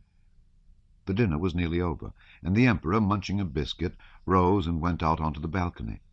The people, with Petya among them, rushed toward the balcony. "Angel, dear one, hurrah! Father!" cried the crowd, and Petya with it. And again the women and men of weaker mould, Petya among them, wept with joy. A largish piece of the biscuit the Emperor was holding in his hand broke off, fell on the balcony parapet, and then to the ground. A coachman in a jerkin who stood nearest sprang forward and snatched it up. Several people in the crowd rushed at the coachman. Seeing this, the Emperor had a plateful of biscuits brought him and began throwing them down from the balcony. Petya's eyes grew bloodshot, and, still more excited by the danger of being crushed, he rushed at the biscuits. He did not know why, but he had to have a biscuit from the Tsar's hand, and he felt that he must not give way. He sprang forward and upset an old woman who was catching at a biscuit. The old woman did not consider herself defeated, though she was lying on the ground. She grabbed at some biscuits, but her hand did not reach them. Petya pushed her hand away with his knee, seized a biscuit, and, as if fearing to be too late, again shouted "Hurrah!" with a voice already hoarse. The Emperor went in, and after that the greater part of the crowd began to disperse. "There! I said if only we waited, and so it was!" was being joyfully said by various people. Happy as Petya was, he felt sad at having to go home, knowing that all the enjoyment of that day was over. He did not go straight home from the Kremlin, but called on his friend Obolensky, who was 15 and was also entering the regiment. On returning home, Petya announced resolutely and firmly that if he was not allowed to enter the service, he would run away. And next day Count Ilya Rostov, though he had not yet quite yielded, went to inquire how he could arrange for Petya to serve where there would be least danger. Chapter 22. 2 days later, on the 15th of July, an immense number of carriages were standing outside the Sloboda Palace. The great halls were full. In the first were the nobility and gentry in their uniforms, in the second bearded merchants in full-skirted coats of blue cloth and wearing medals. In the noblemen's hall there was an incessant movement and buzz of voices. The chief magnates sat on high-backed chairs at a large table under the portrait of the Emperor, but most of the gentry were strolling about the room. All these nobles, whom Pierre met every day at the club or in their own houses, were in uniform, some in that of Catherine's day, others in that of the Emperor Paul, others again in the new uniforms of Alexander's time, or the ordinary uniform of the nobility. And the general characteristic of being in uniform imparted something strange and fantastic to these diverse and familiar personalities, both old and young. The old men, dim-eyed, toothless, bald, sallow and bloated, or gaunt and wrinkled, were especially striking. For the most part, they sat quietly in their places and were silent, or if they walked about and talked, attached themselves to someone younger. On all these faces, as on the faces of the crowd Petya had seen in the square, there was a striking contradiction. The general expectation of a solemn event, and at the same time the everyday interests in a Boston card party, Peter the cook, Zinaida Dmitrievna's health, and so on. Pierre was there too, buttoned up since early morning in a nobleman's uniform that had become too tight for him. He was agitated. This extraordinary gathering not only of nobles but also of the merchant class, les états généraux, the States General, evoked in him a whole series of ideas he had long laid aside, but which were deeply graven in his soul. Thoughts of the contrat social, the social contract, and the French Revolution. The words that had struck him in the Emperor's appeal, that the sovereign was coming to the capital for consultation with his people, strengthened this idea. And imagining that in this direction something important which he had long awaited was drawing near, he strolled about, watching and listening to conversations, but nowhere finding any confirmation of the ideas that occupied him. The Emperor's manifesto was read, evoking enthusiasm, and then all moved about discussing it. Besides the ordinary topics of conversation, Pierre heard questions of where the marshals of the nobility were to stand when the Emperor entered, when a ball should be given in the Emperor's honor, whether they should group themselves by districts or by whole provinces, and so on. But as soon as the war was touched on, or what the nobility had been convened for, the talk became undecided and indefinite. Then all preferred listening to speaking. A middle-aged man, handsome and virile, in the uniform of a retired naval officer, was speaking in one of the rooms, and a small crowd was pressing round him. Pierre went up to the circle that had formed round the speaker and listened. Count Ilya Rostov, in a military uniform of Catherine's time, was sauntering with a pleasant smile among the crowd, with all of whom he was acquainted. He too approached that group, and listened with a kindly smile and nods of approval, as he always did, to what the speaker was saying. The retired naval man was speaking very boldly, as was evident from the expression on the faces of the listeners, and from the fact that some people Pierre knew as the meekest and quietest of men walked away disapprovingly or expressed disagreement with him. Pierre pushed his way into the middle of the group, listened, and convinced himself that the man was indeed a liberal, but of views quite different from his own. The naval officer spoke in a particularly sonorous, musical, and aristocratic baritone voice, pleasantly swallowing his R's and generally slurring his consonants. The voice of a man calling out to a servant, "Here, bring me my pipe." It was indicative of dissipation and the exercise of authority. "What if the Smolensk people have offered to raise militia for the Emperor? Are we to take Smolensk as our pattern? If the noble aristocracy of the province of Moscow thinks fit, it can show its loyalty to our sovereign, the Emperor, in other ways. Have we forgotten the raising of the militia in the year 7? All that did was to enrich the priests' sons and thieves and robbers." Count Ilya Rostov smiled blandly and nodded approval. "And was our militia of any use to the Empire? Not at all. It only ruined our farming. Better have another conscription, or our men will return neither soldiers nor peasants, and will get only depravity from them. The nobility don't grudge them their lives. Every one of us will go and bring in more recruits.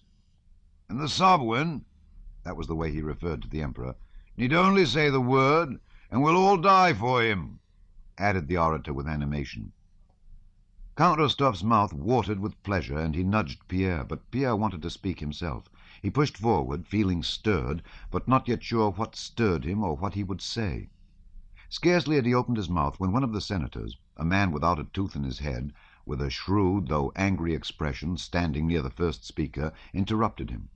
Evidently accustomed to managing debates and to maintaining an argument, he He began in low but distinct tones.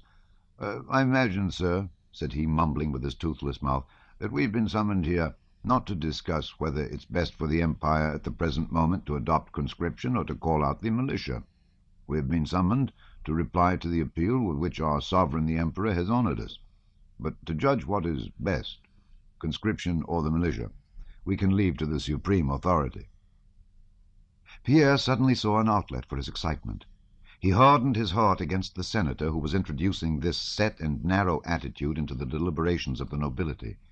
Pierre stepped forward and interrupted him. He himself did not yet know what he would say, but he began to speak eagerly, occasionally lapsing into French or expressing himself in bookish Russian. "Excuse me, Your Excellency," he began. He was well acquainted with the senator, but thought it necessary on this occasion to address him formally. "Though I don't agree with the gentleman—" He hesitated. He wished to say, "Mon très honorable préopinant," my very honourable opponent. "With the gentleman, whom I have not the honour of knowing, I suppose that the nobility have been summoned not merely to express their sympathy and enthusiasm, but also to consider the means by which we can assist our fatherland. I imagine," he went on, warming to his subject, "that the Emperor himself would not be satisfied to find in us merely owners of serfs whom we are willing to devote to his service, and chair à canon, food for cannon, we're ready to make of ourselves, and not to obtain from us any counsel." Many persons withdrew from the circle, noticing the senator's sarcastic smile and the freedom of Pierre's remarks. Only Count Rostov was pleased with them, as he had been pleased with those of the naval officer, the senator, and in general with whatever speech he had last heard. "I think that before discussing these questions," Pierre continued, "we should ask the Emperor, most respectfully ask His Majesty, to let us know the number of our troops and the position in which our army and our forces now are, and then—" But scarcely had Pierre uttered these words before he was attacked from 3 sides. The most vigorous attack came from an old acquaintance, a Boston player who had always been well disposed toward him, Stepan Stepanovich Adraksin.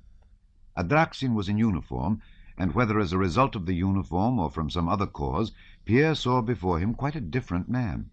With a sudden expression of malevolence on his aged face, Adraksin shouted at Pierre, "In the first place, I tell you we have no right to question the Emperor about that. And secondly, if the Russian nobility had that right, the Emperor could not answer such a question. The troops are moved according to the enemy's movements, and the number of men increases and decreases." Another voice, that of a nobleman of medium height and about 40 years of age, whom Pierre had formerly met at the Gypsies and knew as a bad card-player, and who, also transformed by his uniform, came up to Pierre, interrupted Adraksin. "Yes, and this is not a time for discussing," he continued, "but for acting. There is war in Russia. The enemy is advancing to destroy Russia, to desecrate the tombs of our fathers, to carry off our wives and children." The nobleman smote his breast. "We will all arise. Every one of us will go for our father the Tsar," he shouted, rolling his bloodshot eyes. Several approving voices were heard in the crowd. "We are Russians, and will not grudge our blood in defense of our faith, the throne, and the fatherland. We must cease raving if we're sons of our fatherland. We will show Europe how Russia rises to the defense of Russia." Pierre wished to reply, but could not get in a word. He felt that his words, apart from what meaning they conveyed, were less audible than the sound of his opponent's voice. Count Rostov, at the back of the crowd, was expressing approval. Several persons, briskly turning a shoulder to the orator at the end of a phrase, said, "That's right, quite right, just so." Pierre wished to say that he was ready to sacrifice his money, his serfs, or himself. Only one ought to know the state of affairs in order to be able to improve it, but he was unable to speak. Many voices shouted and talked at the same time, so that Count Rostov had not time to signify his approval of them all, and the group increased, dispersed, reformed, and then moved with a hum of talk into the largest hall and to the big table. Not only was Pierre's attempt to speak unsuccessful, but he was rudely interrupted, pushed aside, and people turned away from him as from a common enemy. This happened not because they were displeased by the substance of his speech, which had even been forgotten after the many subsequent speeches, but to animate it, the crowd needed a tangible object to love and a tangible object to hate. Pierre became the latter. Many other orators spoke after the excited nobleman, and all in the same tone. Many spoke eloquently and with originality. Glinka, the editor of the Russian Messenger, who was recognized, cries of "Author, author" were heard in the crowd, said that hell must be repulsed by hell, and that he had seen a child smiling at lightning flashes and thunderclaps. But we will not be that child. Yes, yes, at thunderclaps, was repeated approvingly in the back rows of the crowd. The crowd drew up to the large table, at which sat grey-haired or bald 70-year-old magnates, uniformed and besashed, almost all of whom Pierre had seen in their own homes with their buffoons or playing Boston at the clubs. With an incessant hum of voices, the crowd advanced to the table. Pressed by the throng against the high backs of the chairs, the orators spoke one after another, and sometimes two together. Those standing behind noticed what a speaker omitted to say and hastened to supply it. Others, in that heat and crush, racked their brains to find some thought and hastened to utter it. The old magnates, whom Pierre knew, sat and turned to look first at one and then at another, and their faces for the most part only expressed the fact that they found it very hot. Pierre, however, felt excited, and the general desire to show that they were ready to go to all lengths, which found expression in the tones and looks more than in the substance of the speeches, infected him too. He did not renounce his opinions, but felt himself in some way to blame and wished to justify himself. "I only said that it would be more to the purpose to make sacrifices when we know what is needed," said he, trying to be heard above the other voices.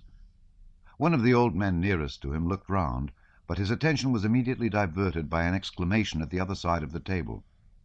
"Yes, Moscow will be surrendered. She will be our expiation," shouted one man. "He is the enemy of mankind," cried another. "Allow me to speak. Gentlemen, you're crushing me." Chapter 23. At that moment Count Rostopchin, with his protruding chin and alert eyes, wearing the uniform of a general with sash over his shoulder, entered the room, stepping briskly to the front of the crowd of gentry. "Our sovereign the Emperor will be here in a moment," said Rostopchin. "I am straight from the palace. Seeing the position we're in, I think there is little need for discussion. The Emperor has deigned to summon us and the merchants. Millions will pour forth from there," he pointed to the merchants' hall.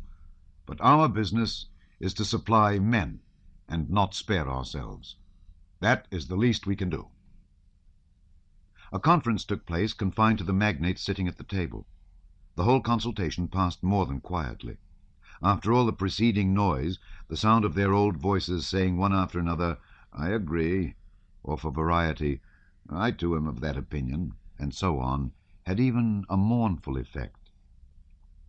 The secretary was told to write down the resolution of the Moscow nobility and gentry, that they would furnish 10 men fully equipped out of every 1,000 serfs, as the Smolensk gentry had done. Their chairs made a scraping noise as the gentlemen who had conferred rose with apparent relief and began walking up and down arm in arm to stretch their legs and converse in couples. "The Emperor! The Emperor!"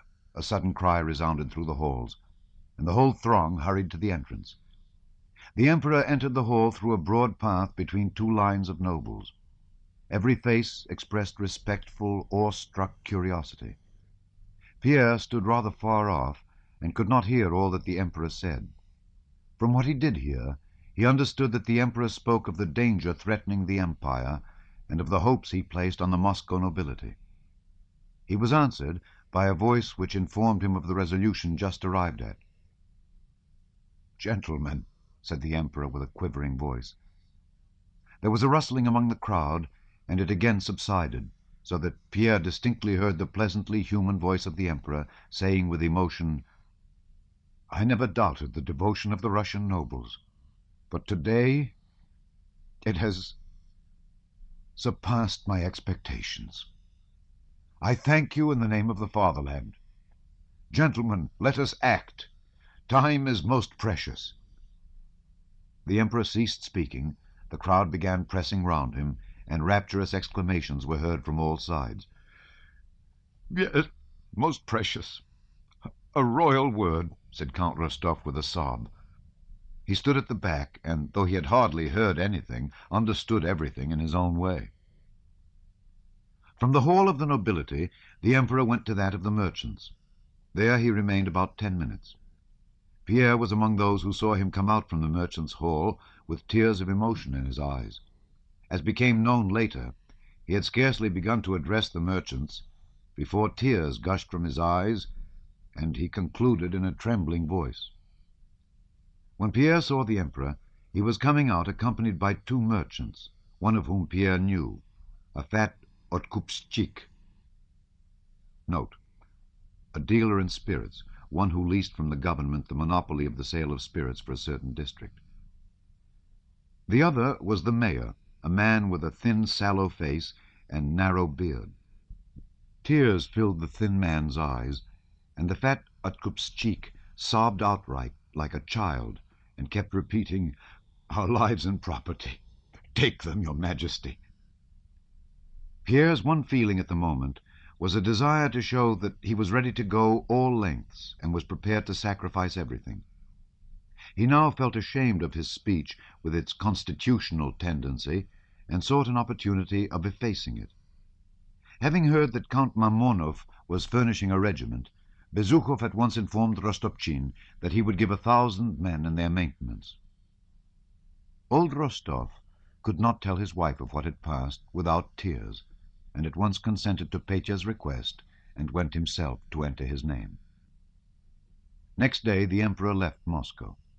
The assembled nobles all took off their uniforms and settled down again in their homes and clubs, and, not without some groans, gave orders to their stewards about the enrollment, feeling amazed themselves at what they had done.